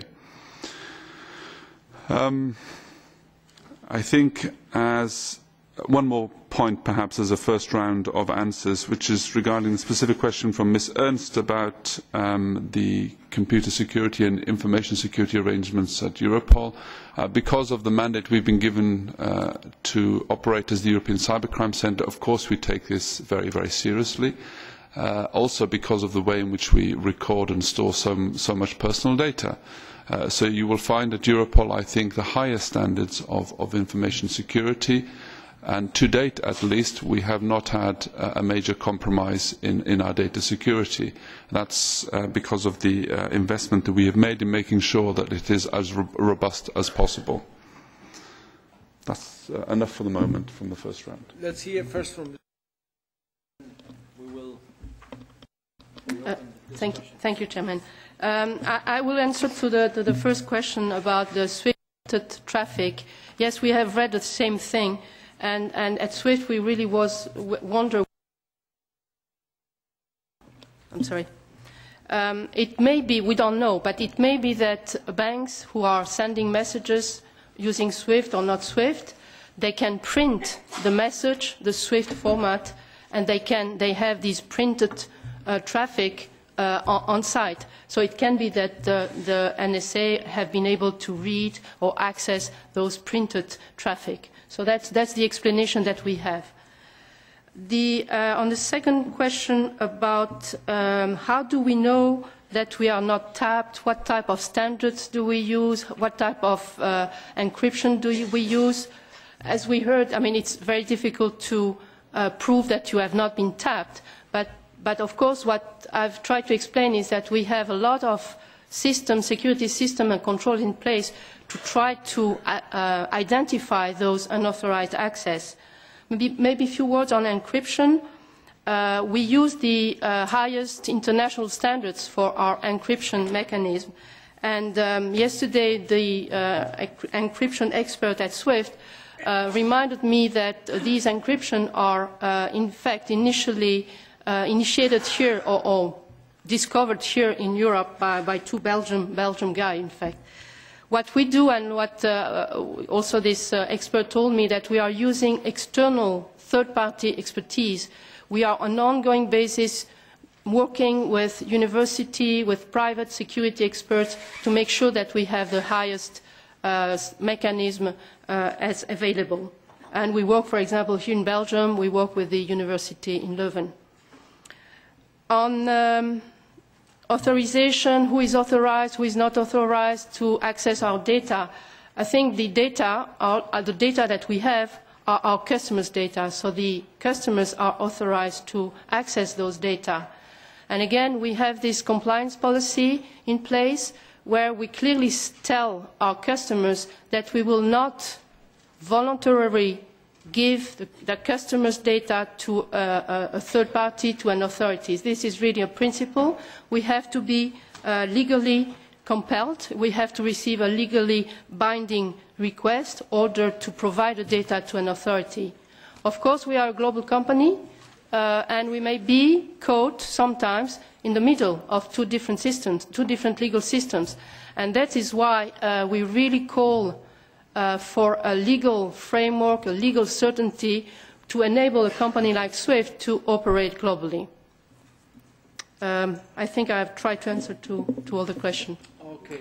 Mrs. Inveld would like to reformulate an additional point. I suggest for 1 minute and then we open for the rest of the members. Less than a minute, Chair. First of all, I would like the questions that have been put to SWIFT to be sent to them in writing, and I'd like to get an answer in writing, because frankly I don't feel that I got any answer at all. Secondly, I would like to make sure I understood correctly when Mr. Wainwright said not a single member state has requested Europol to investigate a possible breach or even the possibility of an unauthorised access at the SWIFT server. Is that correct? Nobody has requested an investigation. Isn't that remarkable? Okay, now before turning back to you, I suggest let's hear from the rest of the members. Or would you like to react just on the spot? Okay, do it. Ms. Infeld, your understanding is correct. We have received no request from any member state to investigate any alleged breaches connected with any aspect of this inquiry that the committee has established, including that related to the alleged unauthorised intrusion into SWIFT.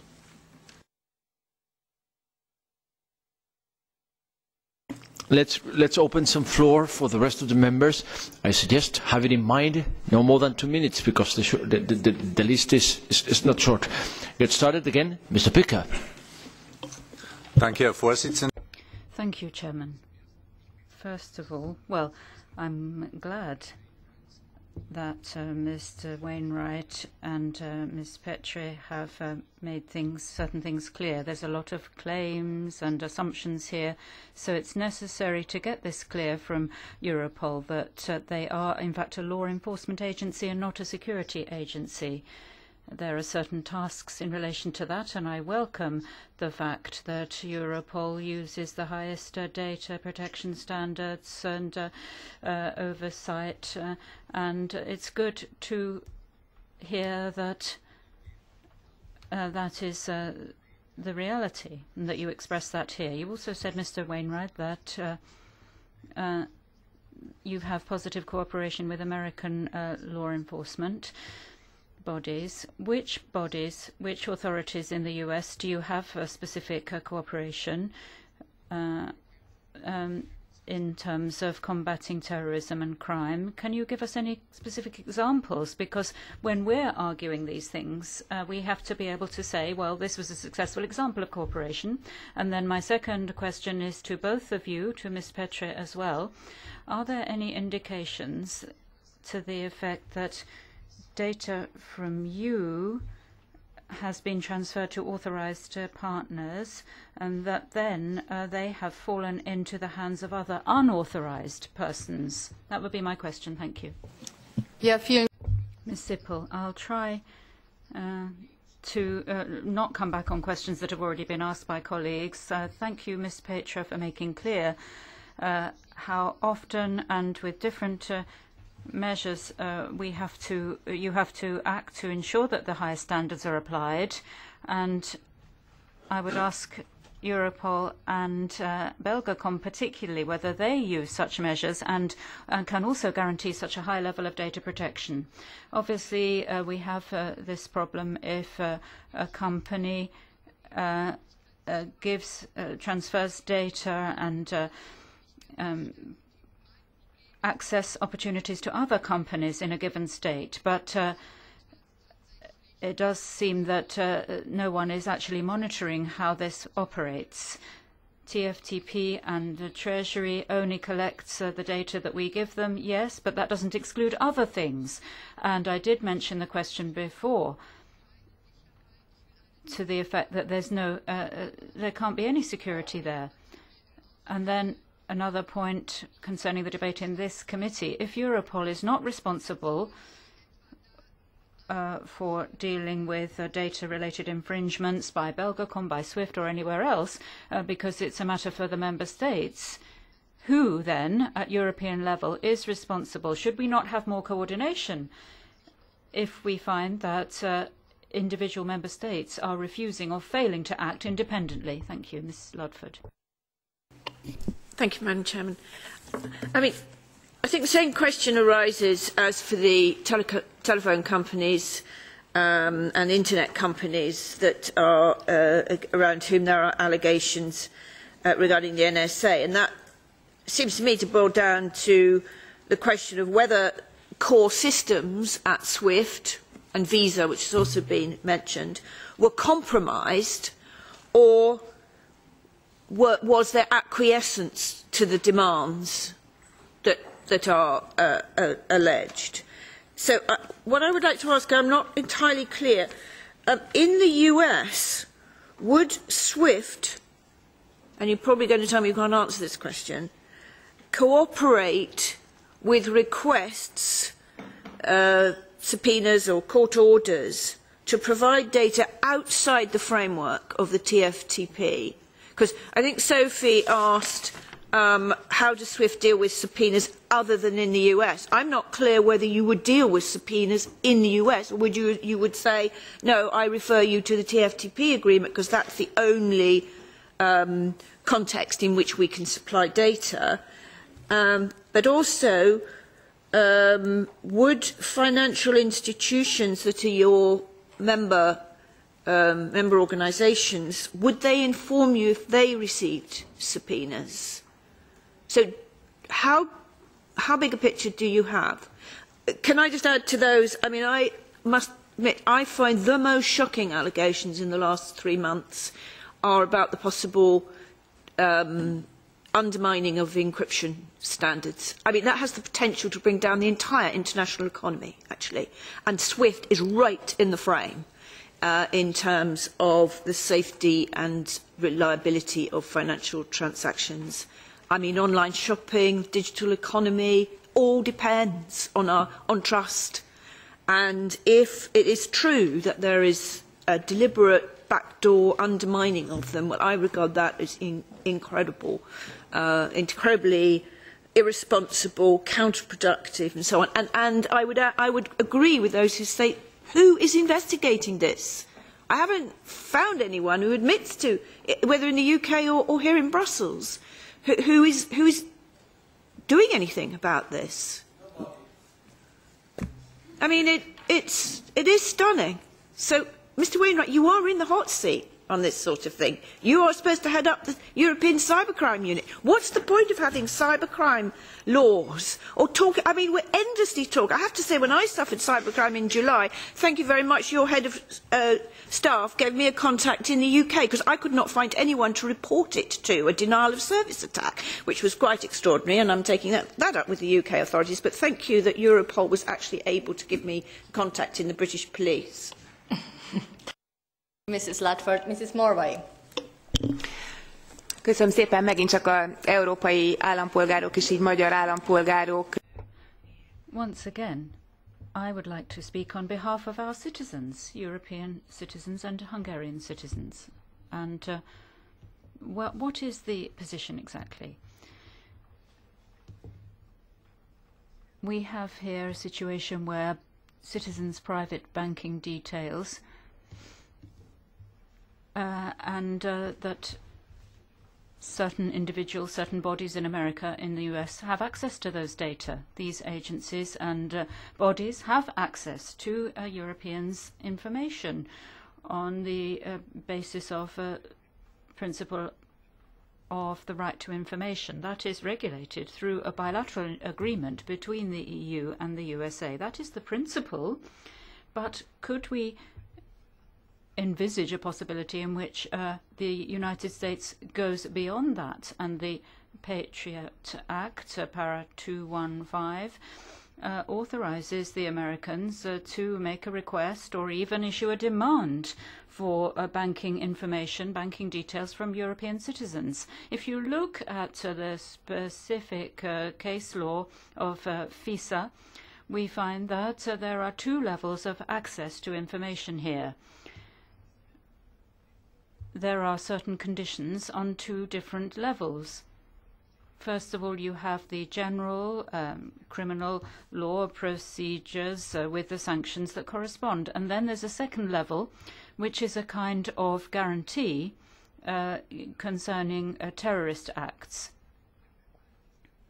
It seems to me that there isn't a safeguard system or a real guarantee. We are far from that. This second level of procedure means that there's a free-for-all in finding information, in seeking data. And it seems to me that these are not our activities that involve criminal offences, not national security issues.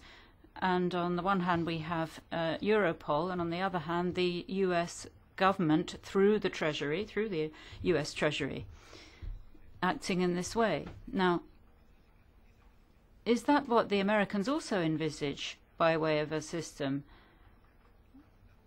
Would they not accept that there is another level of procedure when it comes to anti-terrorist action? And in that case, it would be the Patriot Act that would apply in those circumstances, whereby it would be possible to use a much less rigid system of guarantees, a much more flexible system of guarantees. I think that the citizens concerned should be informed of this, and you've touched on this, Madam, in your speech. How many cases have there been of information being provided to concerned involved citizens regarding their data that have been transferred? Mr. Lopez. Una pregunta para el señor Wainwright, aunque... Well, Mr. Wainwright, you recognize that Europol is based on political decisions. We realize that a police body has certain limitations when it comes to dealing with citizens' data in Europe. they're almost incompatible tasks, if you like, but it was a political decision that we have to analyse going forward to see how we can get this right. But I would ask, you talked about the TFTP and the report, and you said that that is not the subject we're dealing with here today, but we are dealing with the TFTP and all the leaks that have gone on. That's what we're talking about. Have there been leaks? Yes or no? And Ms. Petre, I would ask you about the memorandum or the agreement with the United States government, the agreement to provide information.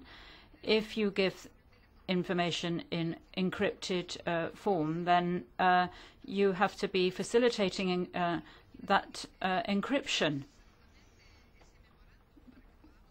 We need to know exactly what that memorandum says. What information are you required to give, and in what circumstances, in what conditions? And my second question is there any other authorities in those 200 countries where you work? Has any other authority requested data from you in the way that the US government has? Is there any agreement, any kind of understanding or memorandum that you have with any state within the European Union or outside the European Union to the effect that there is, you are obliged to provide information? Thank you. Thank you. And the last intervention, Mr. Brons. Thank you. We've been assured by Europol that it has no relationship with the National Security Agency or the CIA in the US. Is it also true that it has no relationship with the security services of member states? Does it supply them with information, or is it indeed supplied with information from them? Is the data held by Europol restricted to information relating to individuals suspected of crime? Would it ever extend to people who are not suspected of crime? The reason I ask this is because the London Metropolitan Police deliberately create a grey area between the two. It uses the same administrative unit to counteract both terrorism and violent political activity on the one hand, and disapproved of political radicalism on the other. In relation to cybercrime, again, we've had the assurance that Europol has a duty to investigate cybercrime at the request of member states, but has not received any requests from member states. Would it also have a responsibility to investigate allegations from individuals and organisations against member states or the governments of third countries if they were suspected of committing cybercrime? Mrs. Petre said that SWIFT had a zero tolerance towards breaches of personal security. Have there been many breaches by staff, and how have they been dealt with? We've heard that there have been no breaches of security on the part of the security services. Have your investigations shown any attempt to gain data by security services or individuals suspected of working for them? Again, Mrs. Petre said that if compelled to provide data, she would tell the person concerned. Would SWIFT not be prevented by the laws of most member states, or for that matter, the laws of third countries, from doing that? Thank you. Thank you. And Mrs. Intveld wanted very shortly to intervene. I apologise to colleagues for coming back again, but somebody just pointed out to me, and correct me if I'm wrong, that Europol itself would actually have the right to ask member states to start an investigation into international crime. So is it possible, technically, theoretically, that Europol would ask a member state, let's say the Netherlands in this case, to conduct such an investigation? Okay, thank you. Well, back to the speakers. Mr. Wainwright, please. Thank you very much. Mr. Perker asked what cooperation we have with the United States. I won't spend too much time listing it. It is numerous, detailed, it's ongoing, it's in every area of international crime. It's certainly with the FBI, the Drugs Enforcement Administration, Department of Homeland Security, US Secret Service, and so on. Much of that is in the field of cybercrime activity, which brings me in response to the question from Sarah Ludford. If we're not doing this, then what on earth are we doing in EC3? Well, we're very busy, I'm afraid, with a very, very long list of cybercrime activities, which include, for example, child sexual abuse, the generation of billions of euros from fraudulent activities online, and other activities. This concerns the mandate of EC3, which is to investigate the unauthorised activities of criminal groups on the internet. As I said earlier, we do not have a mandate to investigate any allegations of unauthorised activities by governments, for example. It's simply not part of our mandate. Just one side point on that, which is interesting. We're dealing with the opposite end of the effects of this encryption issue that you raised, Ms. Ludford, which is we find in Europol that encryption standards nonetheless are quite demanding for police to deal with, and the criminal exploitation of these encryption standards, even if they are less than perfect, are still high enough to allow criminal groups to profit increasingly from the use of those, such as the Tor network online, which is increasingly attracting large-scale criminal activity, particularly in regard to child sex abuse, in which we recently concluded a major operation with our international partners in this area. So we suffer the other problem, and we suffer the unintended consequence, perhaps, of a natural desire by governments, for all the reasons that this committee is interested in, to make sure that we have the best possible encryption standards that are unbreakable.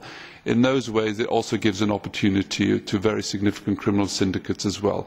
That's not me arguing not for us to do it, but there is an unintended consequence that I think policy and lawmakers should also be aware of. Regarding the direct question from Ms. Romero Lopez, we simply have no evidence of the United States being in breach of the TFTP agreement, and I repeat something that Ms. Malmström said earlier. From our experience, the US has been highly committed to implementing all of the provisions of the agreement, certainly those that concern Europol, and will be responsive to our demands for their activities to improve over the 3 years in which the agreement has been implemented. For the questions from Mr. Brons, as I said in my opening statement, we do not have direct cooperation with CIA or NSA. We do have some cooperation historically with security services of the Member States in the context of specific mandates given to us by Council to fight terrorism. This relationship has been sporadic and is not significant in terms of the overall nature of our work over the preceding 10 or 15 years. Who do we hold data on? This is very much prescribed for in what are called the opening orders of all of the analysis files that we are permitted to hold and use at Europol. And here, each of these files specify in great detail the nature of the criminal activity on which the file concerns, and the nature of the criminal activity in which we are only permitted to process personal data, therefore. And you will find, therefore, that these are very specific definitions applied and rigorously checked by our data protection authorities in regard to specific forms of crime, such as trafficking of heroin, certain forms of cybercrime activity, and so on. We simply don't have the mandate to investigate governments in response to Mr. Brons' fourth question. Ms. in 't Veld raises a good point, I think. Yes, it's true that in our legal framework there is a possibility for Europol to request a member state to investigate suspected criminal activity, providing, of course, it is consistent with our mandate. And given that our mandate does not extend to so-called espionage or state activities, then in this area I think we would find a legal difficulty in making such a request. But it's not something, to be honest with you, that I have full legal advice on at the moment, even though it's a very good question. Thank you, Mr. Wainwright. Mrs. Petre. Thank you. So to the question, how do we know that data are not handed over to an authorized party, I would like to say two things here in addition to what we said before. First of all, under the TFTP agreement, there is this clause, which I think Mrs. Malmström also referred to, on onward transfer. So the leads that are found through the TFTP system can be given to other authorities. The second point that I would like to make is that, I mean, again, this is a concern for SWIFT, all these allegations, and we are seeking clarity on all these allegations. On the question of whether we are subject to any other program from other authorities, I can assure you that the TFTP program is the only program in place, and we are not subject to similar program in the rest of the world. Are we subject to subpoena or to mandatory request? Yes, from time to time, and as I explained, we have to comply with these with legally binding subpoena. Now, there was also another question: do we know if banks, when banks are subject themselves to subpoena, when they receive subpoena? No, we don't. We don't, and to be honest, I think banks receive, I don't know how many requests, mandatory requests, and they have also themselves a reporting obligation, so they would reveal to the authorities, to their supervisory authorities, the information on customers or on criminal cases. There was also another question: do we have cases where we were prevented by law to inform our customers? There are cases in criminal investigation. Whoever is requested to provide information have to keep these requests confidential. So it's not something unusual. And in which case, again, if we are compelled by law not to reveal to the customers that we have a request, we would not do it, obviously. Encryption, there was a very practical question: how do we do when we provide the data requested under the TFTP agreement? What we do is we have to decrypt the data and to hand over these data to the TFTP, to the US Treasury, decrypted, obviously. We will not hand over encrypted data. I think I've responded to all the questions, if I'm not mistaken. Thank you, Mrs. Petre. Well, before the concluding remarks by the rapporteur, Mrs. Ludford asks for the floor for 1 minute. Quickly, if I may, to come back on Rob Wainwright's statement. Maybe I didn't make myself clear. I'm not complaining. I mean, I understand what you're saying, that criminals can also exploit sound encryption standards, and you referred to because states have an interest in the higher standards of encryption. My objection is that we are reading allegations that they might not have had an interest in the stricter standards of encryption, that there might have been forces, allegedly intelligence agencies, including in Europe, who were interested in undermining those encryption standards. I find that, and I really want to know who, at the level of policy, as well as investigation, and you've made clear your mandate does not allow you to investigate state espionage, but as a matter of policy, surely the police, the financial system, all companies which are online, public and private services actually, there needs to be a public debate about this. So if I'm sounding sort of agitated, because I am. I'm working on data protection regulation. Thank you, Mrs. Ludford. I can't believe how much we're shooting ourselves in the foot, or somebody is shooting us in the foot. Thank you, Mrs. Ludford. Now I have to give the floor to Mrs. Morphy for 1 minute, please, and then finish it. Thank you very much. As usual, I haven't received any answer to any of my questions. I asked the representative of Europol whether it's possible or not that the American partner considers the Patriot Act as a legal basis for collecting data from Europeans in addition to TFTP.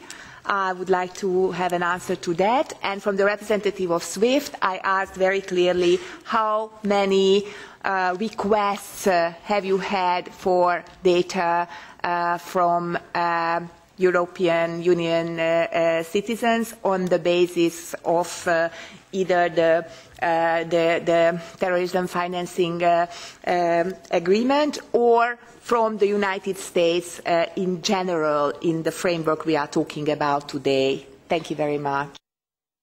Thank you. Please, Mr. Wainwright. My apologies for not answering your question.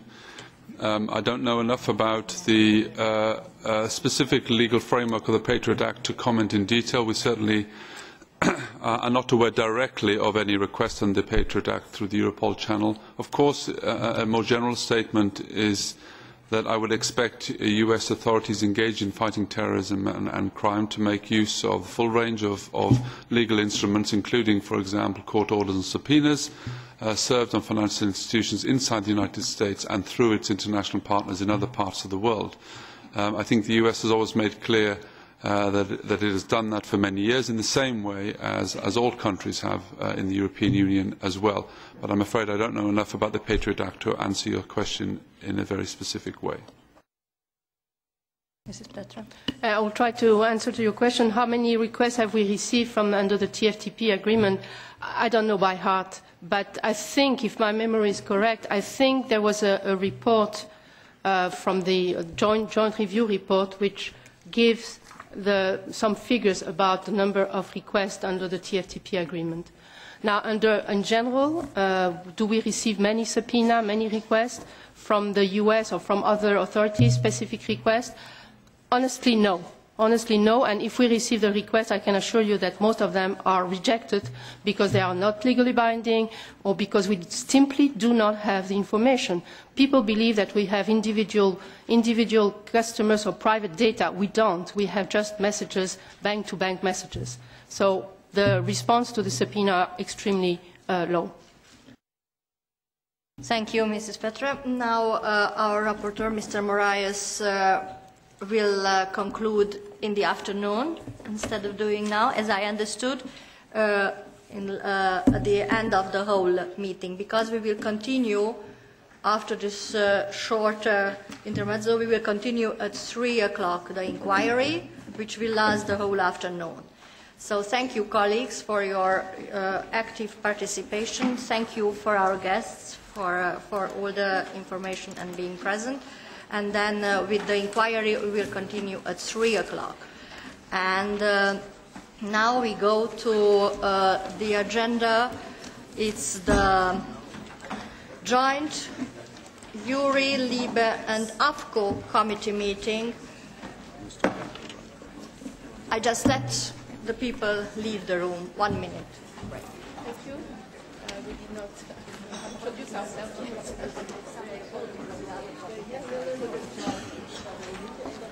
C'est compliqué à enlever ou non? Ok, on le laisse. So